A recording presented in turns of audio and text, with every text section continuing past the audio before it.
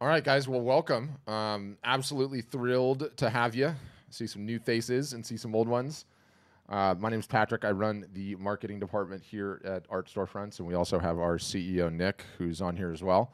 Um, we want to value and be respectful of your time, so we love getting things started right away. So, why people are joining? Just going to give you a quick sort of heads up about what we're going to do today. So we're gonna start off, and we're going to put you kind of through like a little bit of a truncated demo of the software and the marketing product. Once that's done, I'm going to go on a little rant for you about sort of what we do as a business. Yes, software, yes, marketing, but the overall big picture, solving the starving artist problem, getting you on the path to a six-figure a year plus business. I'll explain some of that. And then my favorite part, the best part, is going to be your questions and answers and literally getting into what you're stuck on, where your business is, what are the potential issues, and there'll be a ton of opportunities to get into your Q&A, and we can do that live via video. If you're more comfortable staying off video, I totally get that. I hate video. You can use the chat. So both of those are an option. So let's go ahead and get started, and then we'll be back for the Q&A on the other side.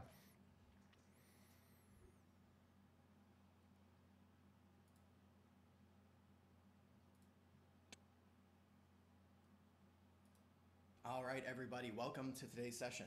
My name's Taylor. I'm on the marketing team at Art Storefronts, one of the people putting together our many resources and consulting and mentoring our members on a regular basis in workshops like these. Today's session is for non-members, so this is a free, wide-open session, and how it's a little bit different than what you get as a member. Our member workshops, which we hold 5 times a week at this point on various topics, are largely tactical, right? So it's giving our members ongoing advice, tweaks to their strategy, checking in with them, seeing how far they've gotten since we last spoke, and making sure their business is always growing. By contrast, today will be largely about what we call unclogging the drain.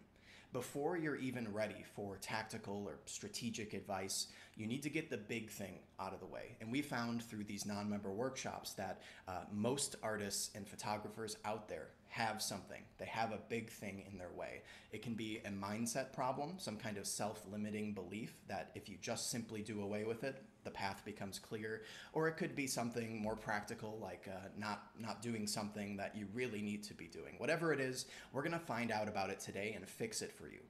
Before we get into all that good stuff, I have 2 segments for you up top here, opening remarks. The first one, stuff you need to know about this workshop, how it works. The second, a little bit of an overview on Art Storefronts, just to get some context, set the stage, who we are and what we do. First up, the need to know information about today's workshop. To get in line to chat with us, right? To get unmuted and start to get some help, you need to use the raise hand button in Zoom. So at the bottom of your Zoom window, you'll see the participants button. You're going to hit that, and that'll open this on the right hand side where you'll find the blue raise hand button.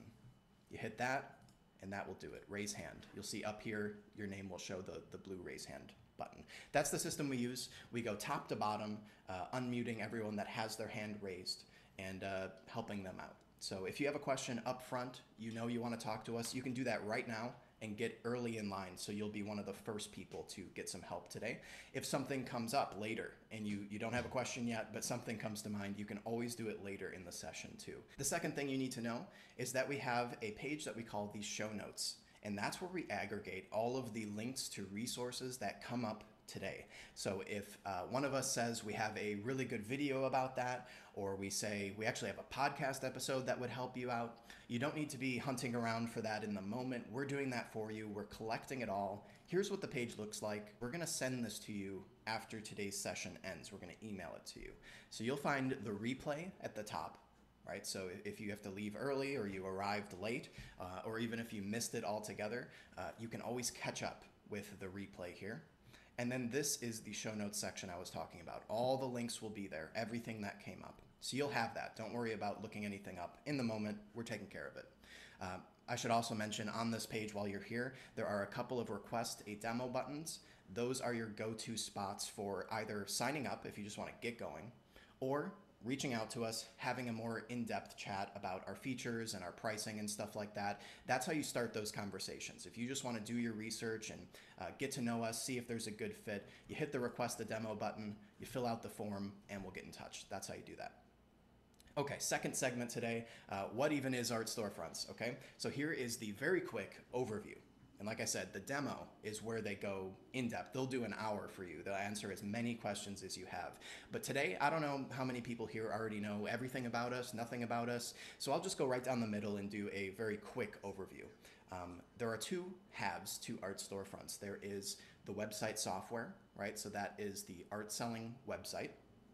And then there's the marketing program, and that is really the fuel for that website engine. The website could be fantastic. We believe it's the best website software for artists ever designed. We really believe that, and I'll show you why in a moment. However, all of the power of that website is meaningless if there's no one on it. So the marketing program is what completes the whole membership. I'll show you both halves now, starting with the website. There are hundreds of features.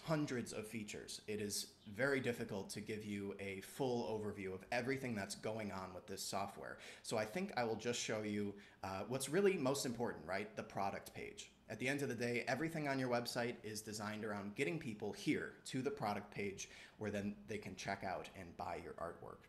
So what is the big deal with these product pages?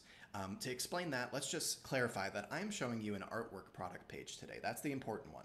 We also have what we call standard product pages, and that's where you can sell anything. If you have ceramics, jewelry, clothing, you can sell all of those product types on Art Storefronts. It does not need to be solely wall art. But I want to show you the wall art product page because there's an important thing to get straight here.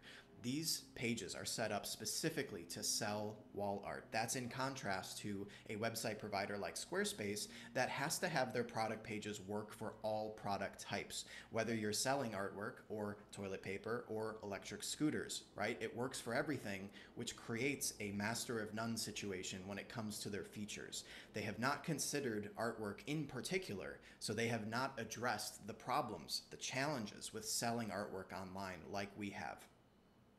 The big deal with selling artwork online is that there is a lot of friction. It is not a product like toilet paper or electric scooters where you want what it does and you find the one that you like and you buy it. It's a little more complicated than that. Buying art is an emotional journey. You fall in love with the work. You get to know the artist through their emails and their social media posts. You save up for it.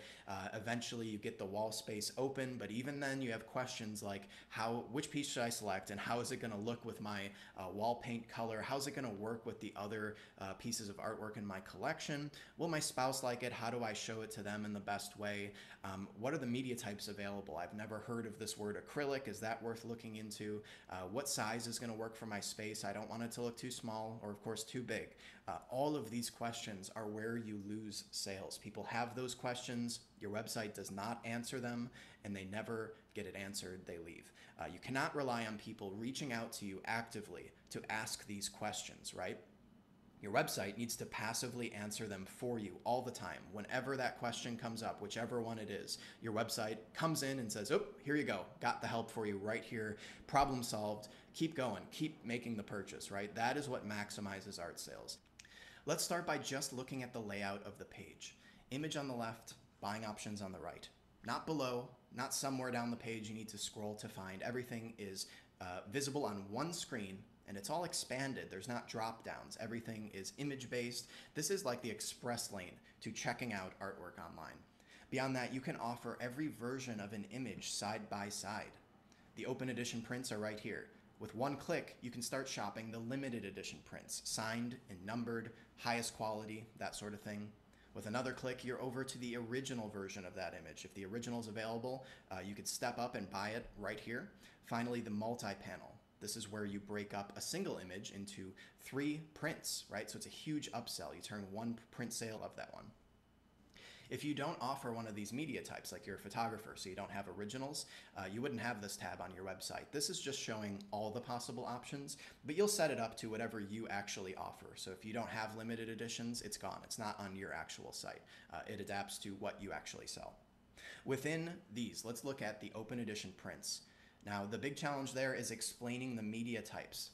The average art consumer does not know terms like canvas gallery wrap, giclée print, metal, acrylic. They don't know what these look like. They don't know what they are. So it becomes difficult to make a smart decision until they do.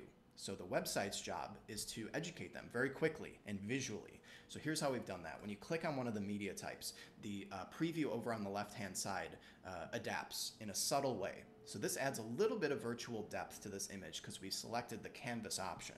That clues people in, oh, this is that traditional thick gallery look. Beyond that, maybe they don't know what metal is, you can hover on these tooltips here, the little question marks, and then you can launch a video. These are custom videos we've produced just for our members that show every angle of these media types and summarize the benefits. They're about 15 seconds long, and they instantly create that connection of, oh, that is what I want.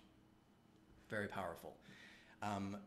Beyond those buying tools, you have the visualization tools. This is for questions like, I love the piece, I know I want it on metal, I'm just not sure if it's really gonna look good in my space, or how large I should buy. That's where the visualization tools come in. Wall preview is the starter there. You can select a room type, and you can get going very quickly, a good representation of what size you need, right? So let's step it up, the 30, that looks good. The 32 looks even better, right? You're stepping it in. We've got wall color here. These aren't random. These are the top selling paint colors from last year from Benjamin Moore, Sherwin-Williams. So there's a high likelihood your buyers will actually find their real wall color right in here. Very simple, very fast.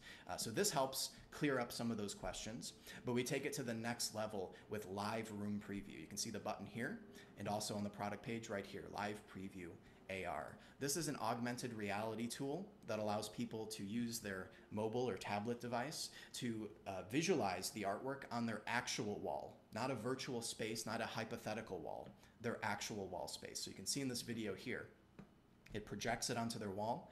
They can start to select the sizing and see how everything looks. They can move it around the wall space, and now there is no translation problem, right? It is not close to their wall color or whatever. It is their real, actual space. The most powerful part of this feature, because other websites have this type of functionality via an app. Ours works in the web browser. There is no downloading and installing an app. They're right in the checkout process. They pop open this tool. It works on their phone. They close the tool once they're happy, and they continue checking out. That is the game-changing part of it. So overall, I think that does a good job of summarizing a few of the features of the product page here, but that is your drop in the bucket overview. It goes on and on. Art Buyer AI recognizes and informs you when a likely collector has visited your site. We have tools that allow you to fire off very quick emails to welcome personally new subscribers, to reach out when someone has added something to their cart but not checked out, right? Give you a shot to close that sale. The features really go on and on, QR codes, selling sheets. I couldn't possibly summarize it today. Request a demo if you want to see a little bit more, but that is the engine. The Ferrari in your driveway. Let's talk about the fuel that goes in it, the marketing program.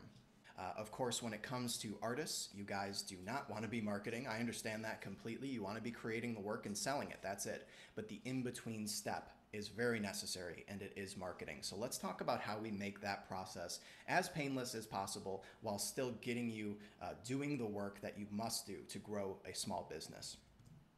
The centerpiece to our marketing program, where it all comes back to, is the art marketing calendar. That is the core piece. Everything else just supports this. The marketing calendar is a daily plan that tells you exactly what to do every single day of the year. It provides you with all the email language you'll need to pull off sales, a Black Friday sale, something like that.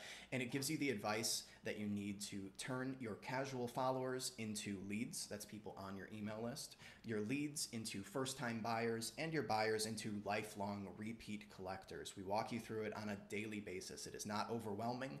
It is not a knowledge base where you need to watch 55 videos and then just implement what they said. All you need to do is look at today. We're on Wednesday. What do they say to do? I have 3 tasks to complete. It should take me about 30 minutes. Let's do it. 3 tasks, 1, 2, 3, knocked it out. You have done what you need to do for your business today. It's that simple. let's look at what this thing is. So up top, attention newbies. This is a section with 4 steps we want our new members to complete before they get down to the full calendar. Some highlights here. We have a workshop every Wednesday where our marketing team will look at your new Art Storefronts website, go through the major pages, and make sure that it's set up according to best practices from a marketing point of view, right? So before you even launch, you make sure you're going to be closing every possible sale. We also have a campaign, a 14-day campaign that we want all new members to execute. It's just like the calendar. It tells you what to do day by day. Post this message on Facebook and post this message on Instagram and send this email. Very simple to follow. And that campaign is themed around celebrating your new website in a way that will generate you some leads and maybe some sales too right up top. So we ask everyone to do that before getting into the calendar with everyone else. Below the newbie section, we have the live workshop schedule that has your look at what's coming up this week, when you can join us in Zoom in our members-only workshops. We have some announcements that go here. We have a strategic overview, step 3. This section is written by our CEO and our director of marketing, and in it, they give you their advice, what they would do if they were running your business this month, where your head should be at, right? So the calendar below is your daily bit-by-bit look. This section is the high-level overview, what you should be thinking about your major goals for the month. And then you have the calendar itself. You can see it's day by day. We have a bit of hierarchy here where we put the most important tasks in red and everything else in black. Nothing goes on here that's not important to do, right? So the black tasks are not unimportant. It's just that if you have very limited time, you have family obligations, a part or full-time job, and you can't get to the entire calendar, no problem. Do the red stuff first, and then if you have extra time, do the black tasks. Most people have no problem completing 75% or more of the calendar, though. It's not a huge obligation because we do so much of the work up front for you in terms of writing the subject lines you should be sending and giving you lots of examples whenever anything needs to be created.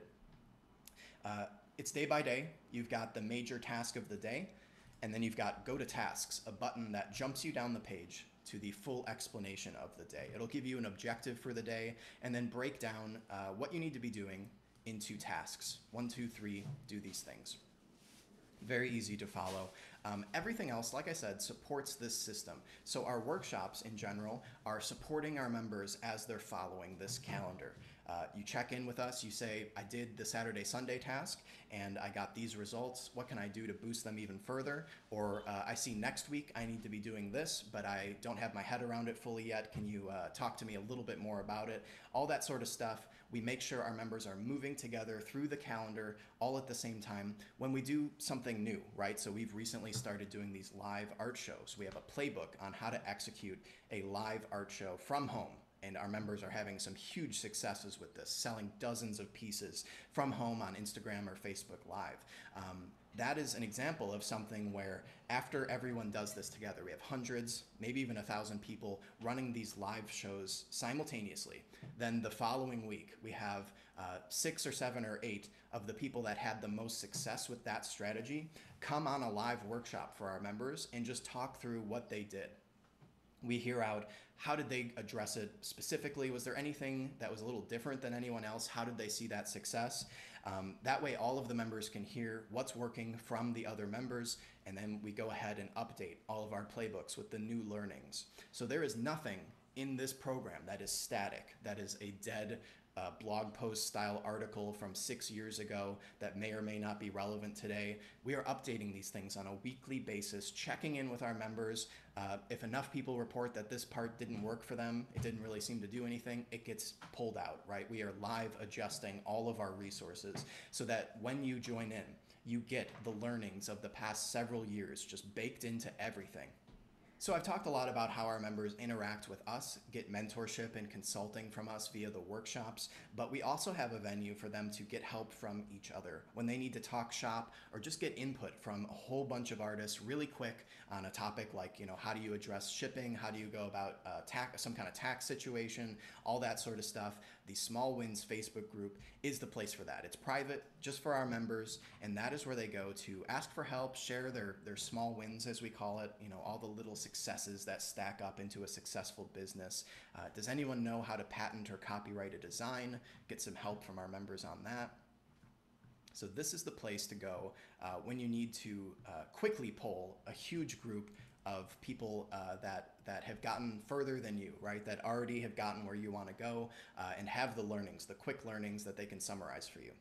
Between all of these resources that all fall back on the calendar, you have a marketing system that keeps you in line, that keeps you moving, that does not simply present you with 1,000 hours of content and asks you to explore it at your own pace, figure out for yourself which things you should be following and which things you should ignore. This is about the calendar. It's about cutting out all the time you waste thinking about what you should and shouldn't be doing. That is the time saver here, the big game changer. You no longer need to think about all the possible things. We've already done that. We've highlighted what you should be doing, the best return on your time. All right, that is my rant. I was going to say short rant. I know it wasn't short, but it's very difficult to compress everything we have going on into a format like this. So thanks for listening. Again, the website is your engine. The marketing program is the fuel for that engine. So with that said, let's get into the consulting. I think we're all on the same page now, so let's do that drain unclogging I talked about in the beginning. I'll turn it over to our hosts. All right, guys. Thank you, Taylor. For those of you who don't know me, I'm Nick Friend. I'm CEO and owner of Art Storefronts. Glad you guys are all here today. What I'm going to do, though, here to start is I want to go over what we call the 5 pillars of building a successful art business. All right, and to give you a little bit of background, we have spent many years and much thought to come up with these. Okay.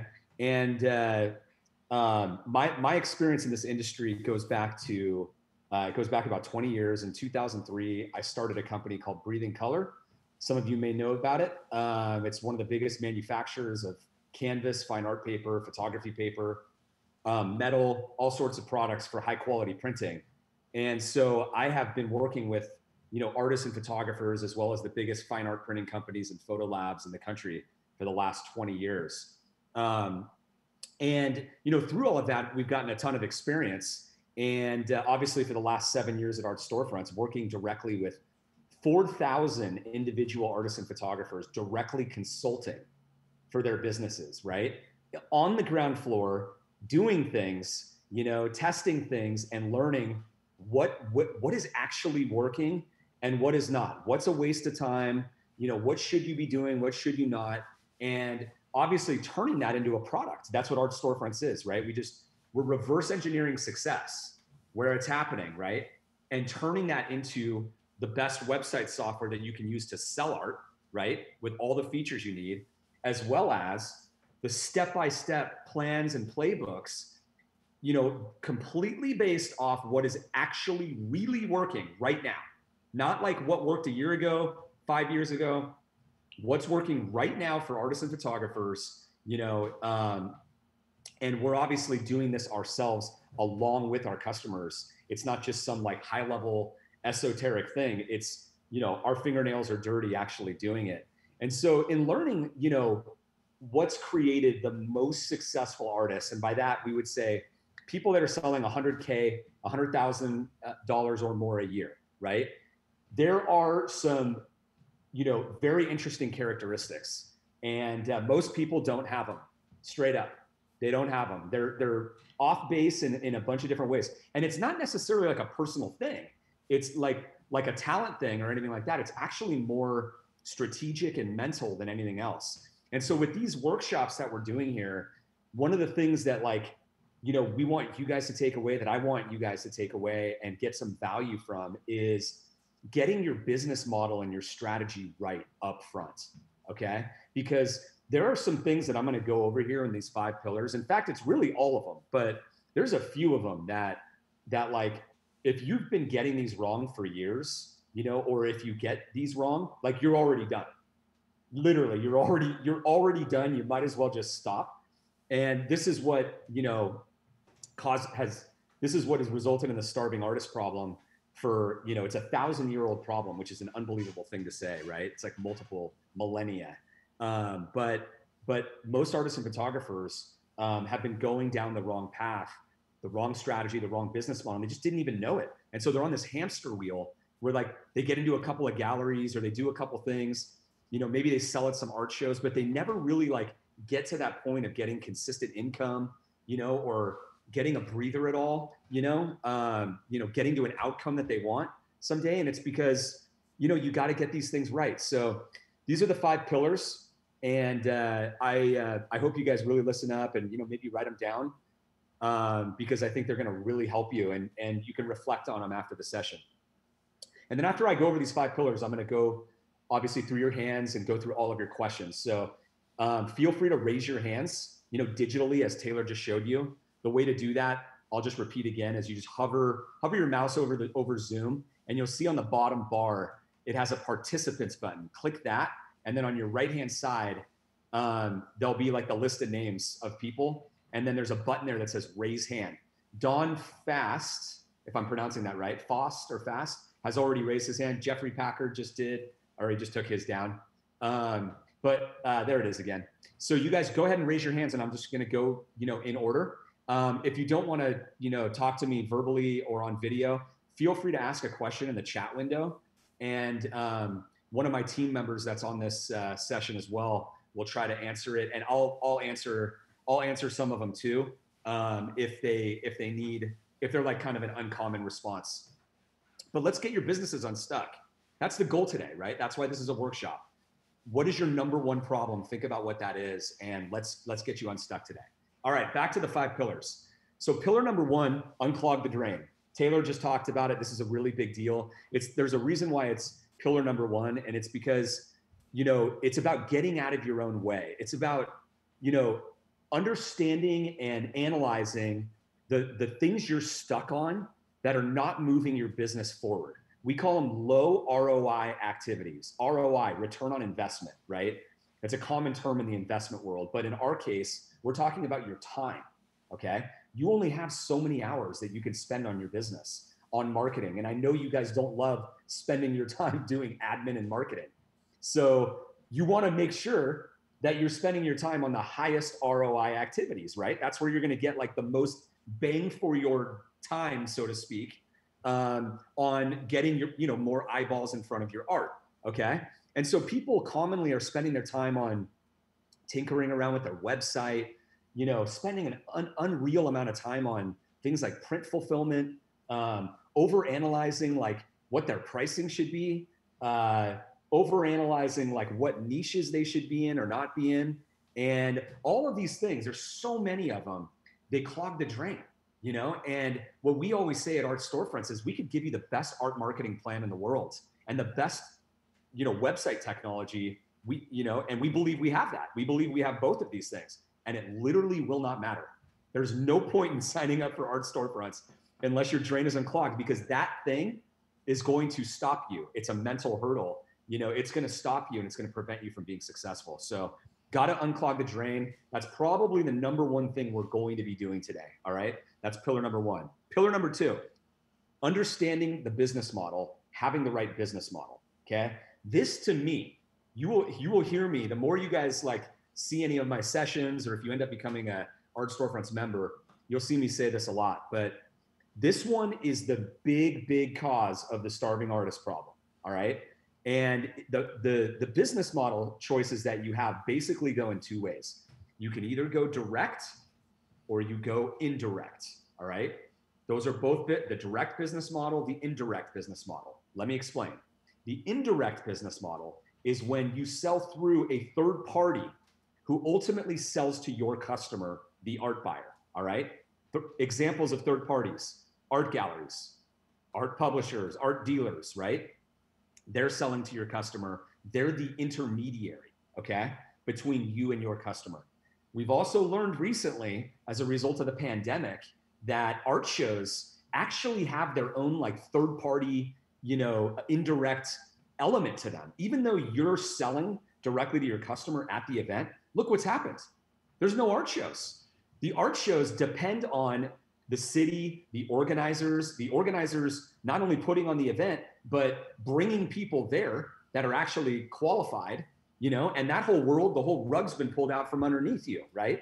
And so what's really interesting about the indirect business model is that any experienced business owner or entrepreneur in any industry will tell you, all right, that the indirect business model is extremely flawed and you can never rely on it, okay? It always needs to be the gravy of your revenue that you earn, the gravy, right? So what that means is there's nothing wrong with selling into galleries if they're gonna sell for you. Obviously, we're in a weird time right now, so I'm speaking generally.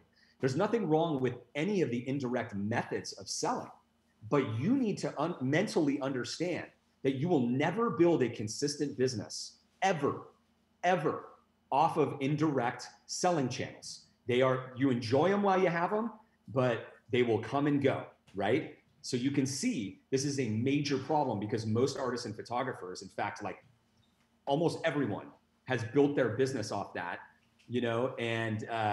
and has struggled for years as a result, right? It's really hard to get out of that hamster wheel. And then they wonder, like, why can't I ever earn consistent income? Let's compare that to the direct, right? Indirect, direct. Direct is what every entrepreneur or experienced business owner knows is exactly where you need to be spending like 95% of your time when you're doing marketing or you're working on your business, right? Direct means you are selling directly to your buyers, no intermediaries. You make the most money from your work. You own everything. You control your destiny entirely, okay? That is the key. That is the key. That is like, please guys, take that away with you today. If there's one thing you take away, right? I gotta go direct, I've gotta sell direct to my customers. That's how you build consistent income, right? Because you're gonna own all of your leads, your whole email list, every customer name, every relationship. The money's gonna go directly into your account. You're gonna make the most money from your work. Guess what? When a pandemic happens like we're in right now, guess who is killing it right now in the art market? Guess who's making record sales for the last 4 months? The artists and the photographers who built a direct business model, okay? Many of them are on our platform. That's what we specialize in, is helping people build a direct business. It's a major passion of mine because I've been an entrepreneur for 20 years and I've learned these things the hard way, right? Like I have a lot of friends that are entrepreneurs and business owners. You will learn it the hard way until, but you don't have to, right? That's why I'm telling you. So make sure you guys, are running a direct business and you're spending 95% of your time on that. Like if 80 to 90% of your sales, if not 100%, are coming from direct, then you have a very risky business and you've kind of got some problems. Okay. You should try to fix that. So that's pillar number 2, right? Have the right business model, direct. There's a saying that says, a saying these days that is direct or die, or direct to consumer is what you'll hear, DTC, or die. And you can understand the meaning of that now. If you haven't been building a direct business, you're likely one of the people that's just been crushed during this pandemic. The great news is though, now that you have this information and you know this, you know that like what you start building now and what you start in, like if you start investing in yourself and your skill set to build a direct business, you know that in the future, no one can take it away from you, not even a pandemic. That's amazing. Okay. Pillar number 3, all right? Solve the marketing problem. The marketing, you guys, marketing is your number 1 problem, all right? It's everyone's problem. If you don't solve the marketing problem, you don't have a business. I hate to break anyone's heart. You guys, I think you intuitively know this already. Just because you have a website doesn't mean you have a business, okay? A website does not mean you have a business. It's a glorified business card unless you're making sales from it, okay? It's supposed to be a marketing tool that actually works for you to produce something. And the most important point about this is, there's this stat that we say often, which is, or that we cite often, and it's 99% of all Shopify stores fail. Did you guys know that? 99, Google it. Google those exact words after this session. 99% of all Shopify stores fail, and you'll see. Now, this isn't like specific to Shopify. You could fill in Shopify with Squarespace, Wix, GoDaddy, WordPress, go down the list. Zenfolio, SmugMug, it doesn't matter to me. Take any one of these, Fazo, name them all. And it's because a website alone is not enough. You're not doing anything, right? At Art Storefronts, if you join Art Storefronts, We help you get your website live in 14 days and you're done with the website. You're immediately on to marketing because we know that you're going to have all of the tools and functionality and times 100 that you ever had to have the wind at your back, right? And from there, all you need to do is start driving traffic into the website, right? That's what you got to do. You got to be spending the next 5 years, 10 years, 20 years on the marketing to actually make use of this thing. Patrick has this funny statement. Patrick's our head of marketing, and he's the one who started the session at the beginning. And I love this analogy. He says, you know, when you have the best features and technology for selling art on your website, right? Like an Art Storefront's website, we consider it the Ferrari for selling art. But that Ferrari is just sitting in your driveway without any gas in the tank. The gas is the marketing, right? So if you don't have gas in it, you can't use it. You're not even using it, and it's a total waste, right? So, but once you do the marketing and you actually start driving this precious traffic to your art gallery website, which should feel like a real art gallery, you know, you want to convert the maximum number of visitors into customers, right? It's hard to build traffic, so you do not want to waste any of that, okay? So a website is not enough, and I think you guys see that now, and you've got to solve the marketing problem. Whether you do it yourself, you hire a consultant, you hire an employee, you hire an assistant, the only thing you need to worry about is solving the marketing problem, all right? Products do not sell themselves. And by the way, here's another thing. The best products don't win.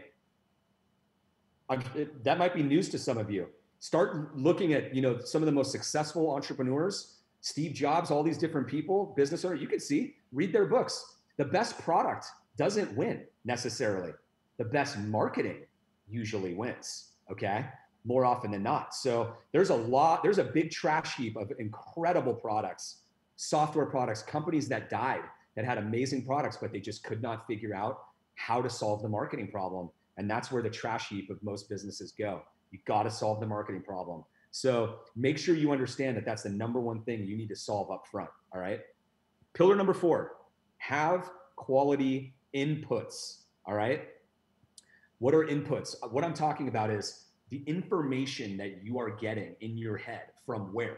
About how to run your business, how to think about your business, how to make decisions about your business, right? So like, are you reading blogs? Are you reading books? Are you listening to podcasts? Are you listening to friends who have never done it before? You know, who are the people that are giving you ideas about what you think you should do for your art or photography business as your next steps? Or what you're thinking about right now is your problem, right? Where did it come from? Like, whatever you think your problem is right now, where did it come from? Because it more than likely, what we have found is there is so much BS out there that has hurt artists and photographers and taken, you know, added all this stuff in their mind that is just nonsense about what they think they need to be doing. Uploading to Fine Art America and every art gallery, you know, website that's on the internet, right? SEO. I got to spend my time doing search engine optimization. The one marketing tactic that stopped working in 2010, right? I hear that like probably once a week. How do I do my SEO? How good is your SEO? It's like, if you're talking about SEO, you literally are 10 years behind, you know? Where are you getting this information from? So check your inputs, okay? The only people that you should be listening to, okay? And I'm not telling you to listen to me either, but the only people that you should be listening to are the artists and the photographers that have sold way more than you, okay? That have actually done it. And when it comes to anybody else, like including myself, do all the background and credibility that you possibly can, okay? Because the quality of your inputs are going to determine how you think and what decisions you make today after this call, tomorrow, next week, the week after. There's a famous saying from Jim Rohn. He's a motivational speaker from like the 60s and 70s. He's awesome. And he actually was the main like influence and mentor of Tony Robbins, which I'm sure many of you know. But you're the average of the 5 people you surround yourself with. And it's 100% true. I think it's in your personal life and in business. In business, the important thing is, who are the top 5 people you surround yourself with right now that are actually like quality inputs, that are where you want to get to, that have achieved what you want to get to. If you're the smartest person out of those 5, you probably already hit your upper limit. So you need to surround yourself with very high quality people, who can mentor you and guide your thinking and your decision making. You cannot run a business on an island, guys. You can't do it. Doesn't matter who you are, right? It's a recipe for disaster. Okay, so have quality inputs. That's pillar number 4. The last pillar number 5, is perspective. I also say it as expectations, okay? I can't tell you how many artists that I have worked with personally who they start their bit, they're incredibly talented. They start their business, they do a little bit of marketing, they send an email out, they make a couple social posts, and then they're all bent out of shape because they didn't get a whole bunch of sales in 30 days, right? And then they're like demotivated, they don't want to do anything, and some of them even shut their business down. Most of them stop doing marketing, stop, persevering like on the spot. I'm giving you an extreme example, but this can come at 3 months, this can come at 6 months. There could be people that are selling $20,000 in like 2 months or 3 months, and they're upset, that it's not 50,000. Perspective, okay? Steve Jobs has a famous quote it takes 3 to 5 years to build anything, substantial in a business, all right? 3 to 5 years. If you think that this is a sprint and not a marathon, all you're doing is hurting your own mental, your frame of mind, and you're psyching yourself out. And so you're literally gonna you're gonna shoot yourself in the foot, and you're gonna talk yourself out of building this business just because you're actually having a normal experience and you didn't know that it was normal. It's the same way for everyone, right? Like first year is the hardest, second year gets a little easier, third year, fourth year, fifth year is when you really get over the hump. Again, this is any business in any industry. This is not just for artists. Ask any entrepreneur who has actually created a successful business. Nobody is going to tell you that it takes any less than 3 to 5 years. If they do, they're lying, and I would talk to somebody else and get some better information. So having the right perspective, though, is very empowering, right? Because you can celebrate your small wins. You can understand that like some things are going to work, some things are not, but it's a marathon, not a sprint, right? You're going to have good moments. You're going to have bad moments. Don't let them psych you out. Don't get mentally down when you're actually just having a normal experience. Like if I could chart out what your 5 years would be and just like write the whole thing out, it would be a whole bunch of you're going to have some serious lows in there, serious lows. And then you're going to have some highs. You're going to do a lot of things wrong, and you're going to blow it, and you're going to lose some money from it or lose some sales. And then you're going to do some things right. It's going to be this big, it's not going to be this hockey stick. It's going to be this big jagged experience of ups and downs. So if you go into it knowing that, it is so powerful so that you can stop, I can help you stop from being one of these other people who just gave up or, got depressed or things like that when all they were having was just a normal experience. All right. So that's the 5 pillar, guys, 5 pillars. And I really hope that you guys, you wrote those down or you reflect on those, because if you get those things right, if you get them right, you are going to already be I can't even tell you, you're going to be in the 0.01% of this industry who is already failing at pretty much all of those. Okay. If you run through, you got a clogged drain and you're not focused on the right things. You got the wrong business model. You're not solving the marketing problem. You're just going in circles. You have bad inputs. So every decision you make is bad. And then you have the wrong expectation. I mean, these things are just they're killing everybody. So get those right, and you're already going to be on such a better path. Okay. So I hope that helps you guys a lot. With that, let's go ahead and get to the questions. Dawn, fast. I'm going to you first, unmuted. You might have to unmute yourself. Hey, Dawn. Yes, sir. Can you hear me? I can. Perfect. Hey, this is my first time to be on a non-member deal, and I just love it. In fact, my first question was going to be, can you tell me what the attitude of the top 5% is, and then you just nailed it. So I could be a preacher myself of the 5 pillars: unclog the drain, right business model, solve the marketing, quality inputs, and then get your expectations right. Boy, I'm glad you did that. So you solved my first deal. Awesome. Now, the other day I was talking to one of your staff. Seriously, I'm getting near joining. I just have to the entry level price against the full bore, paying the whole deal. I understand from different people. I've talked to a couple of members and different people that are, and you know, it's obvious that coming in at the highest level, I think it's gold, or I forget what you call it, but that's obviously the right way to do it. But I might give me the real dirt on coming in at the $1,000 level. I mean, is that just to get people started, or so they think? It's only if you can't afford it. It's like our financing option. That's what it is. We only have one. We only have one product. Okay. All we've done is, you know, it was our main product was obviously really expensive when it was only one thing that you could buy, and people wanted to get in at a lower level, you know, and still get the marketing help, right?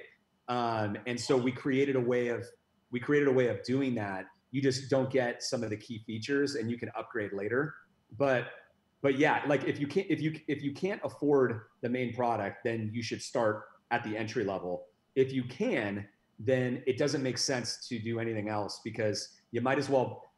If you think about like what we've done at Art Storefronts, like I'll just tell you personally, like I'm the owner and I'm the founder and CEO.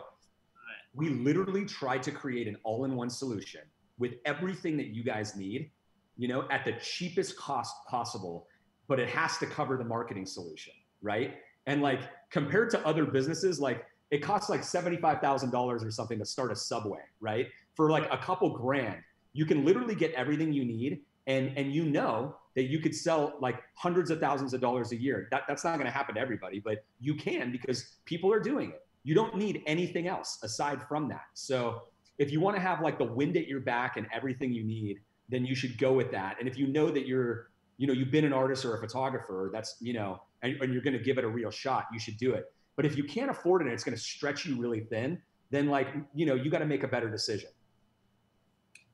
Yeah, I think I'll just, you know, come up with whatever the price is at the time and pay it. Because the other big thing too that I think is really important to mention is that on our main plan, when you buy our main plan, you get every feature that we will ever release in the future in terms of the software, you know, forever. And we've always honored that for the last 7 years, you know? So people that bought a membership like 5-7 years ago, it was much less expensive because we didn't have like 90% of what we have now, but we never ever will raise that price. And they've gotten everything. It's like they bought the stock at 20 and it's at 100. So we're always releasing features. We're literally doing it every week, every month, you know, it's a constant thing. And so you know that you're going to get all of that, and you won't have to like pay the future rate if you upgrade later and it's more expensive. Yeah. So that's a pretty cool benefit. Thank you. If somebody did come in at the beginning rate of 1,000, would they be lacking some of the customer service that the other people get? No. So they would still have access. They would just not have the features. Correct. You'll just be lacking on some of the features. Yeah, in some ways, it's good to get rolling, as you've been saying yesterday about, you know, the only way to ever work this out is to get your stuff out in front of the buyers. Yeah, that's right.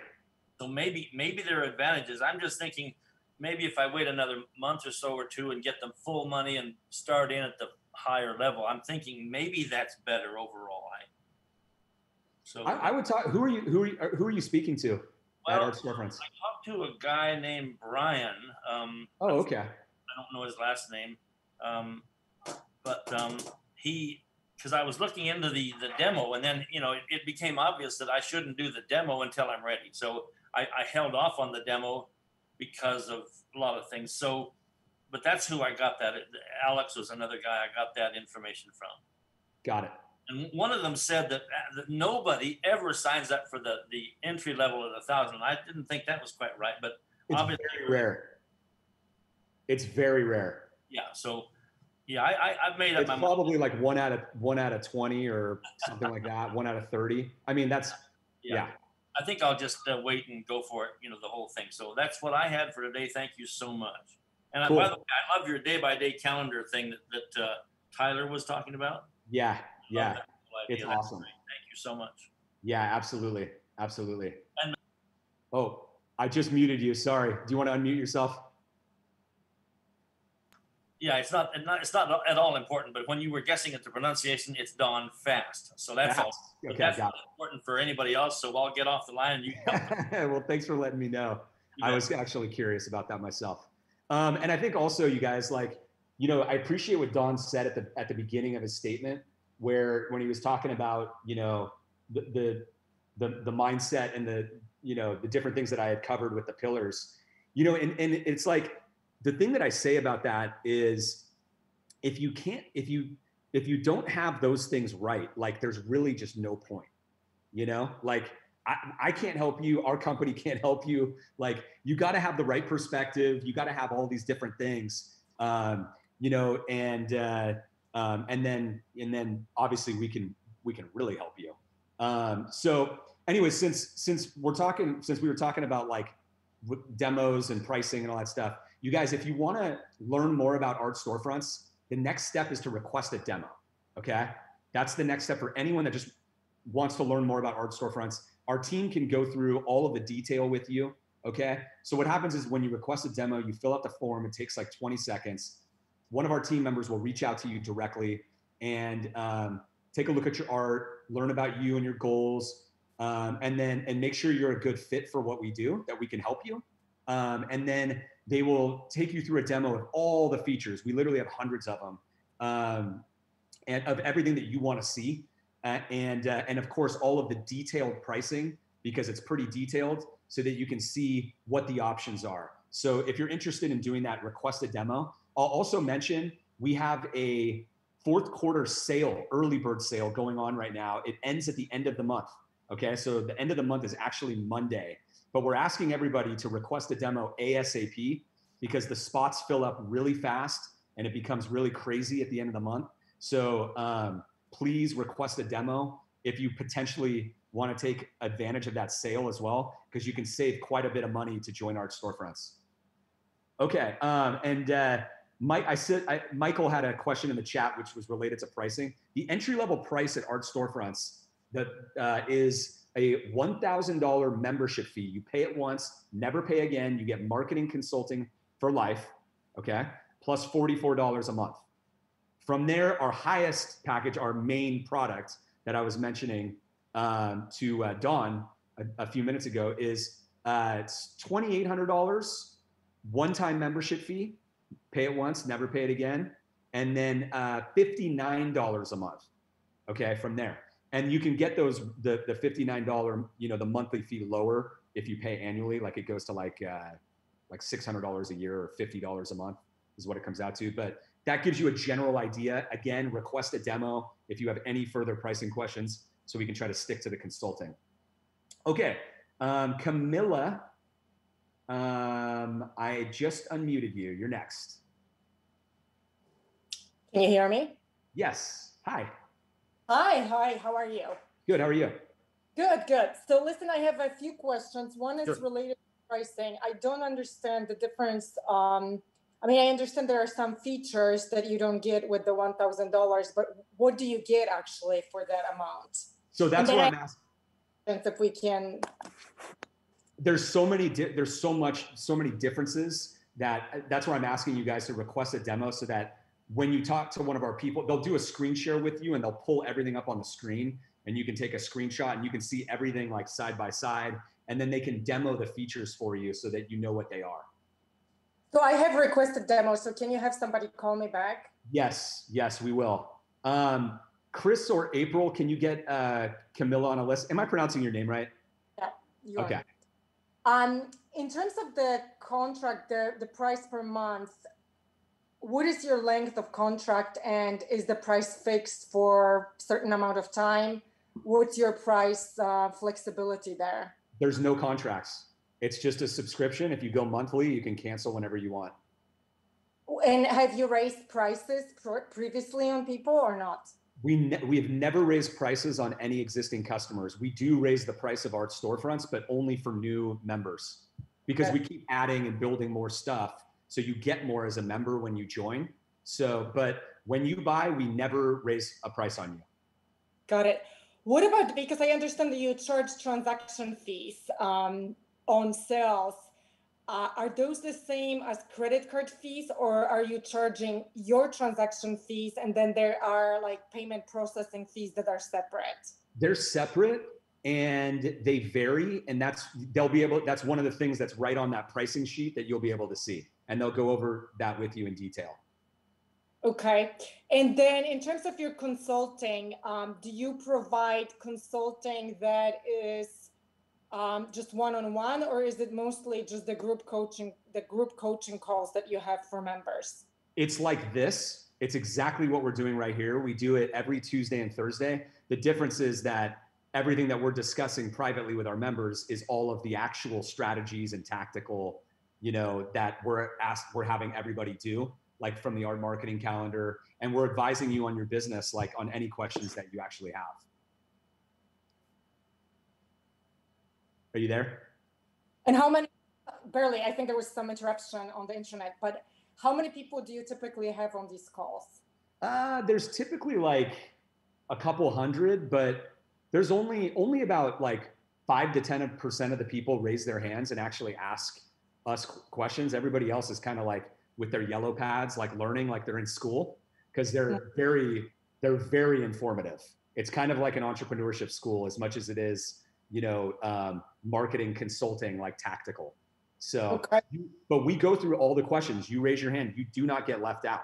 So it doesn't matter. And there's 2 days a week. So there's no concern on that. We will always make sure that you get your questions answered. The Zoom call like this, all it does is it allows us to do it at scale. You know what I mean? A lot faster and more efficient. But when you get used to it, you come every time and you can bring your question or two.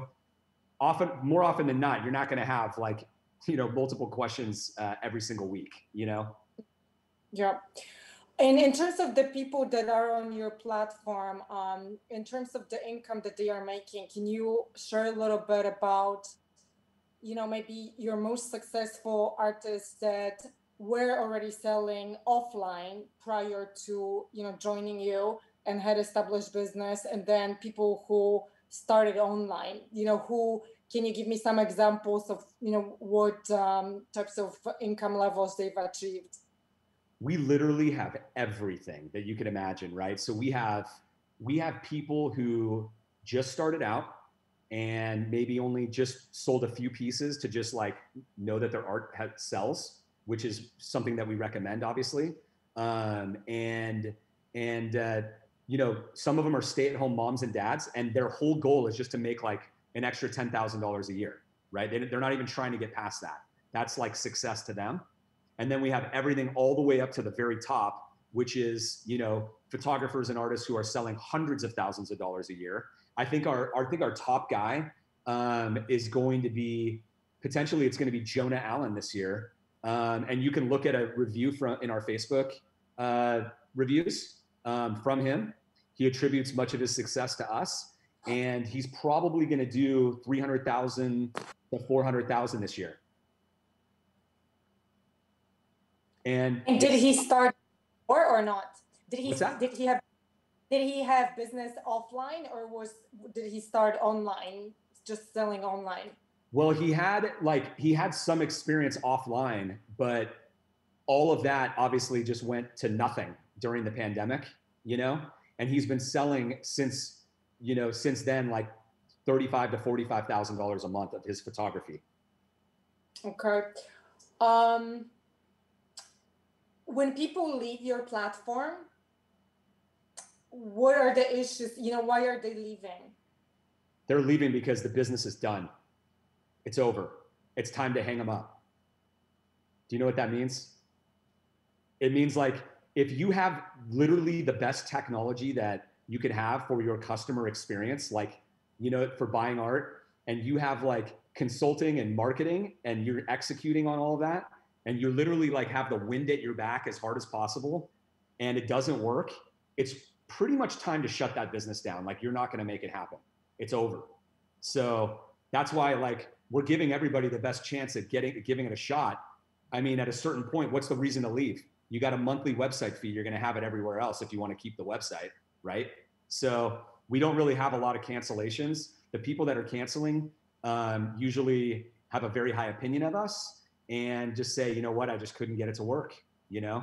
And what that means, more often than not, what that means is that, in fact, it's not more often than not, it's pretty much 100% of the time, they really didn't validate that they had a product that was sellable before they tried to go after the business. And that's why we're really kind of adamant to people who are just starting out, like, don't come onto the platform if you've never sold any art to somebody named, you know, that's not mom, dad, brother, sister, right? Like, you need to know that you have something. And if you do, then we're here to support you and literally give you the Ferrari behind your back.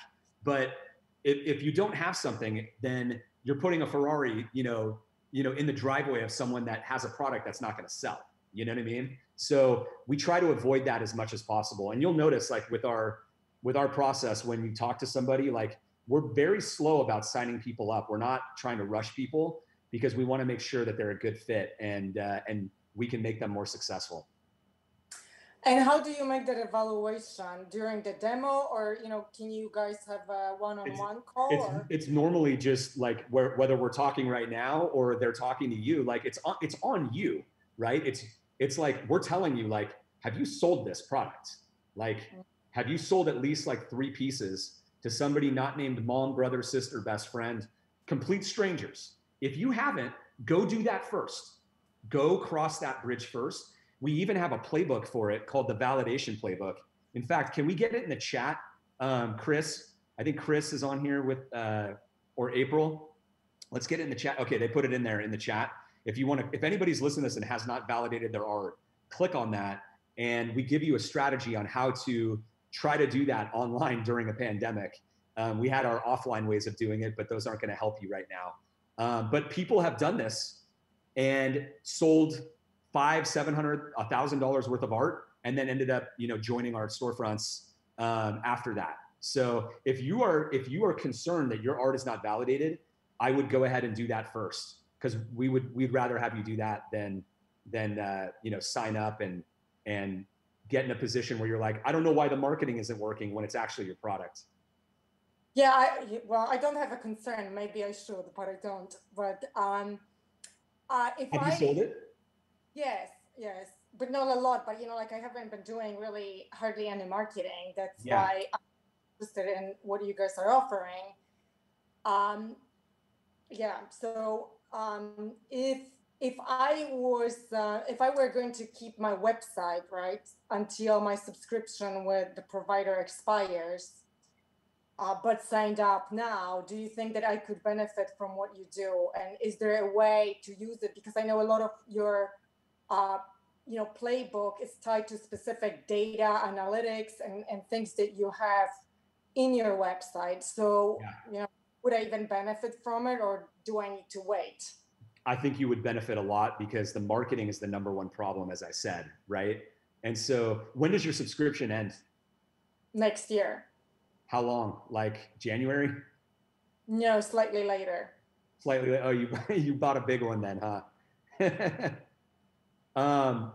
I mean, look, I would just talk to our guys and see if there's, you know, a way to work that out, you know, because I mean, the discount that we're giving, like, you get a free year. I know, like, on one of the plans, like, literally you get a free year if you buy, like, right now. So, like, that would literally wash that out, and you could just move over and you're good to go. But the thing I look at is like, you know, you take the cost of whatever that year is, and then you look at, like, the fourth quarter is coming up and your whole next year of, like, ramping your business. I mean, if you're confident that you have a product that can sell, isn't the net gain of what you would gain by having the best technology and the marketing and all that stuff going to outweigh like, in terms of, like, sales that you should probably generate, you know, outweigh, like, the cost of that year that you paid for? I think it probably would, you know? But I also, you know, it's not my full-time job. So I think that with marketing, because there's effort required, right? So there's limited amount that I can spend on it. So I have to factor that in. And, you know, yeah, I think the product is sellable, because anything in art essentially is sellable, right? If you have right approach and you find the right audience, because it's not like you're buying a car, right? You're exactly right. I mean, looking at what kind of art is selling, You might think it sells, but somebody else doesn't. So it's very subjective.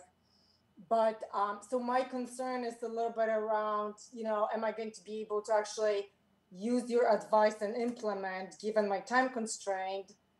And second is, if I do it with my website for next 6 months, am I really going to be able to take advantage of what you're offering on the consulting side? I think you would, but I think you have to make that decision. Go see a demo. Go see a demo. I'll have them contact you, and you're going to have to make that decision on your own. Okay. And do they do demo one-on-one, and somebody looks at what I have, or how is that done? They do a one-on-one. Yeah, they'll do that one-on-one, and you'll see all the numbers and the discounts and all that, and you can kind of make the decision, and they'll show you, they'll go into more detail on the art marketing calendar if you want to, because we highlight the things that you should do if you have less time. But I just sort of think that when I think about it logically, right? I think that we have a one-time membership fee. So it doesn't matter whether you pay it now or in the future. You pay it once and you never pay it again, right? And then from there, you have a monthly website fee or annual or whatever, right? And so, you're at that point, you're able to take advantage of all of the marketing, right?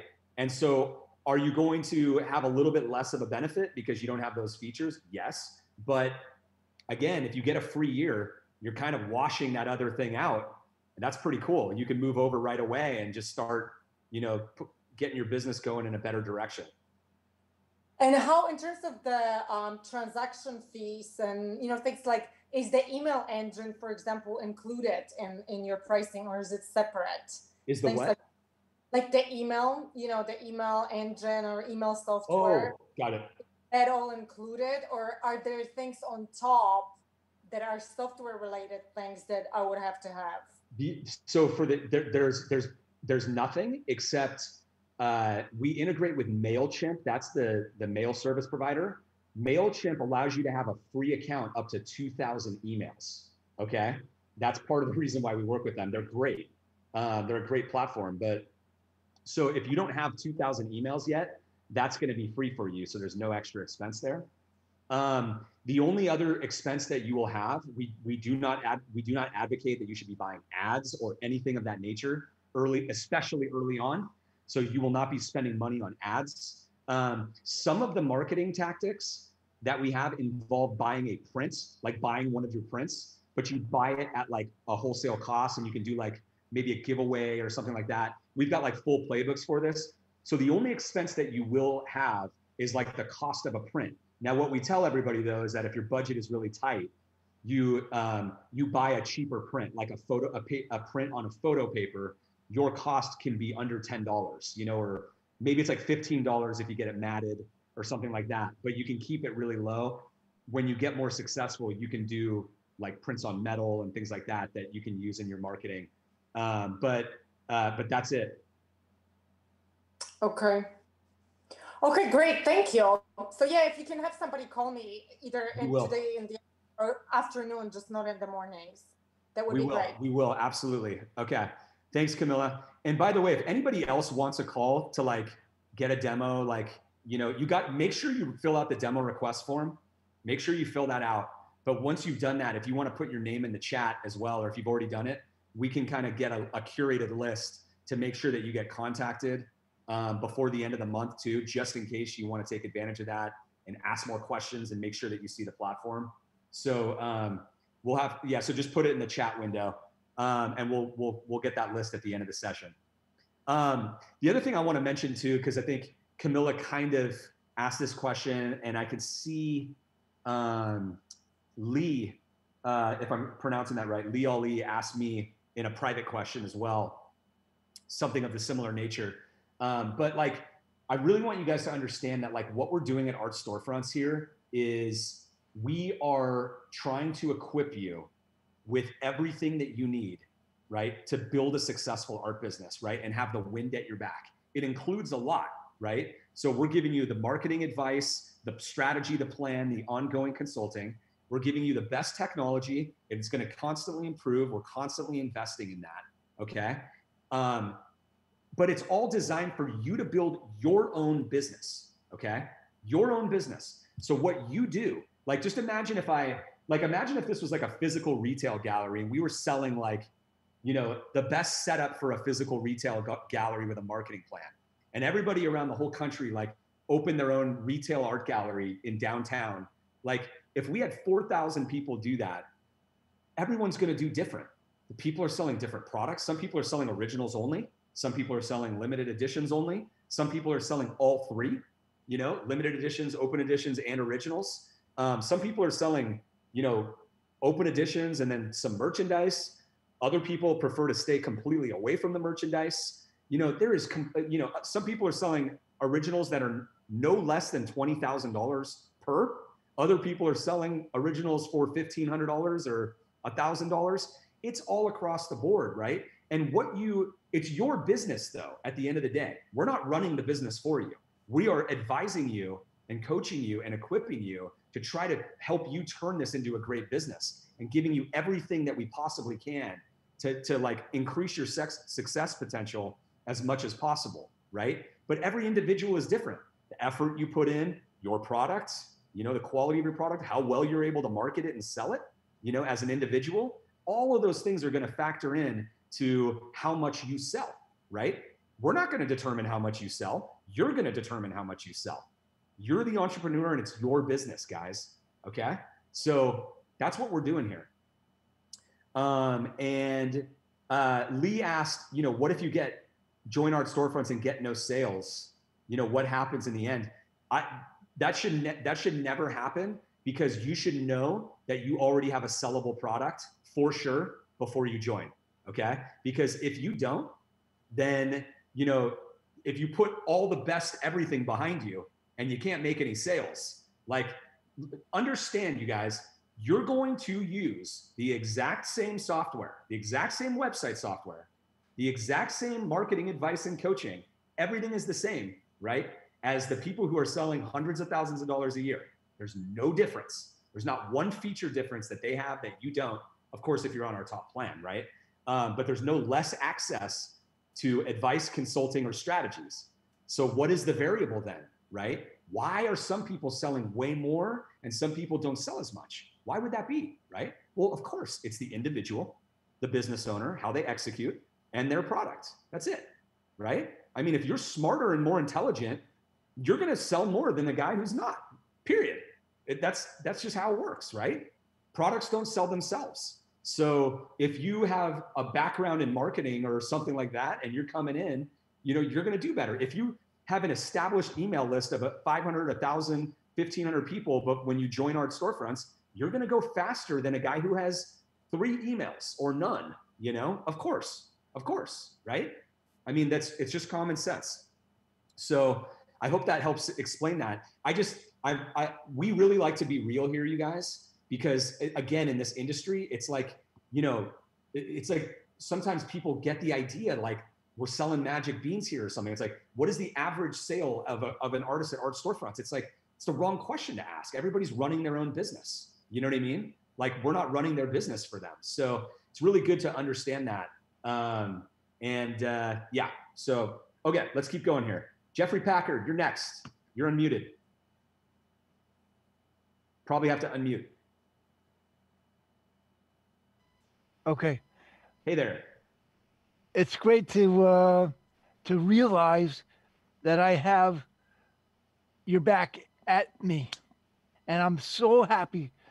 And I want to be signed up for the next level. Awesome. Okay. Are you already a member? I don't know. Am I? No. I see what you're saying. You're saying that you want to sign up for Art Storefronts or take the next step, right? Yes. So your next step is request a demo. Yes. And then how do I do that? Can you click the link in the chat? Can we get it one more time in the chat right now? Chris, do you see the chat there, Jeffrey? Chat, yes. Click chat, you'll see that window there. And April just put it there. Thank you, April. Click that link right there and fill out the form and you're good to go. And one of our guys will get in touch with you. So how do I do that? You mean click the link in the chat? Yeah. Where do I put my email address? Email? Yeah, so when you click that link, it's going to have a form there. You'll put your name and your phone number and your website. Oh, we You know, did if you that have one in already. your email, and then they'll contact you. Okay, good. Very Excellent. good. Thank you, Jeffrey. Good to see you here today. All right, Daniel Webster. All right. Good to see you again, Daniel. I just unmuted you.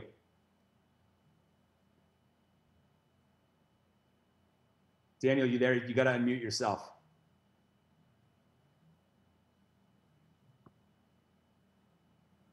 All right.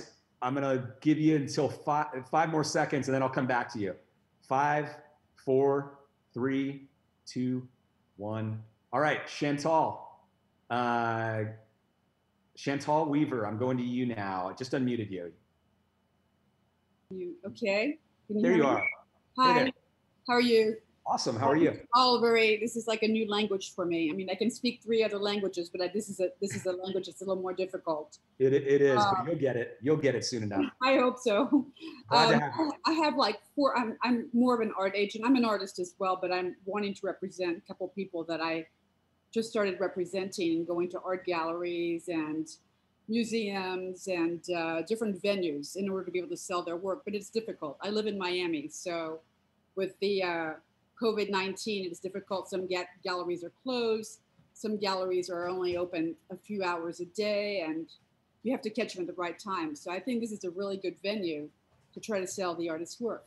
My question is, how many people view the storefront? I mean, how many, like, is there collectors? Are they gallery owners? Are they just people who have an affinity for art, or they want to be art buyers? Or, you know, how many people look at the storefront, art front? I'm sorry, I can't remember the name. Art storefronts. Yeah, storefronts. How many people look at this at your? So we're not an art gallery website like a Fine Art America or a Saatchi Art. Yeah. We are literally the exact opposite. Like, we don't believe in that business model. What we do is we empower individual artists and photographers with their own, international art gallery. It just happens to be online. It's their website, but we consider it a art gallery business, their own art gallery. Okay. And where they own their customers' leads, and they build their own business, and we're helping them build their own businesses independently. And we also work with art galleries as well. We probably have, I don't know, several hundred on the platform that represent other artists. And so they have an art gallery website. They're essentially just using everything the same. So, but they just, they represent 10, 20, 30 or more artists. But everybody's building their own individual businesses direct to consumer. Okay. And the art galleries, if they have artists, they would basically, if they're representing artists, they would represent their work on their own website, right? Their own website. We're in the background, right? So nobody knows you have an art storefront. These art galleries have an art storefronts website. I mean, it's not hard to tell because the features and functionality are very unique, but it doesn't say it anywhere, right? But they're representing their own artists on their own. We don't even know who they are necessarily. And they're marketing for those artists and building their own art gallery business, right? So. Yeah, so you would create, so do you give the information on how to create an online gallery, on how to market it, or? Yes. Or yeah. And would you have to have another company like design the online gallery? Nope. It's all ready to go. It's all ready to go. It's just like you hang the pictures virtually, or. You've got it exactly. Because think about an art gallery, right? Yeah. They're minimalist. You got to get at people do this wrong all the time. You got to get out of the way, right? Because normally art galleries, they all have white walls, right? There's no wallpaper. There's no colors of anything, because that all distracts from the art. You want the buyer's eye to go when they walk in the door to go right to the art. Well, we're doing the exact same thing. We want everybody doing the same thing virtually, right? When they load your website, they're literally walking into your art gallery, right? Get everything out of the way. Let your art take center stage. Okay. because one person that I work with is in Vancouver. He has been in commercial photography for the 3 past decades and does very well in Vancouver.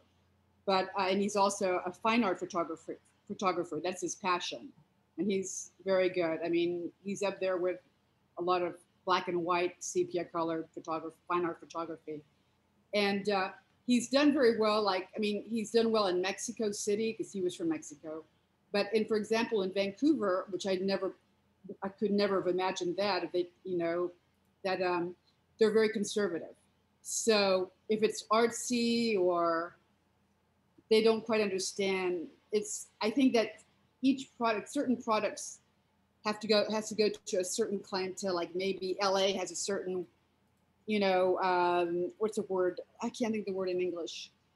They have a certain liking of certain art.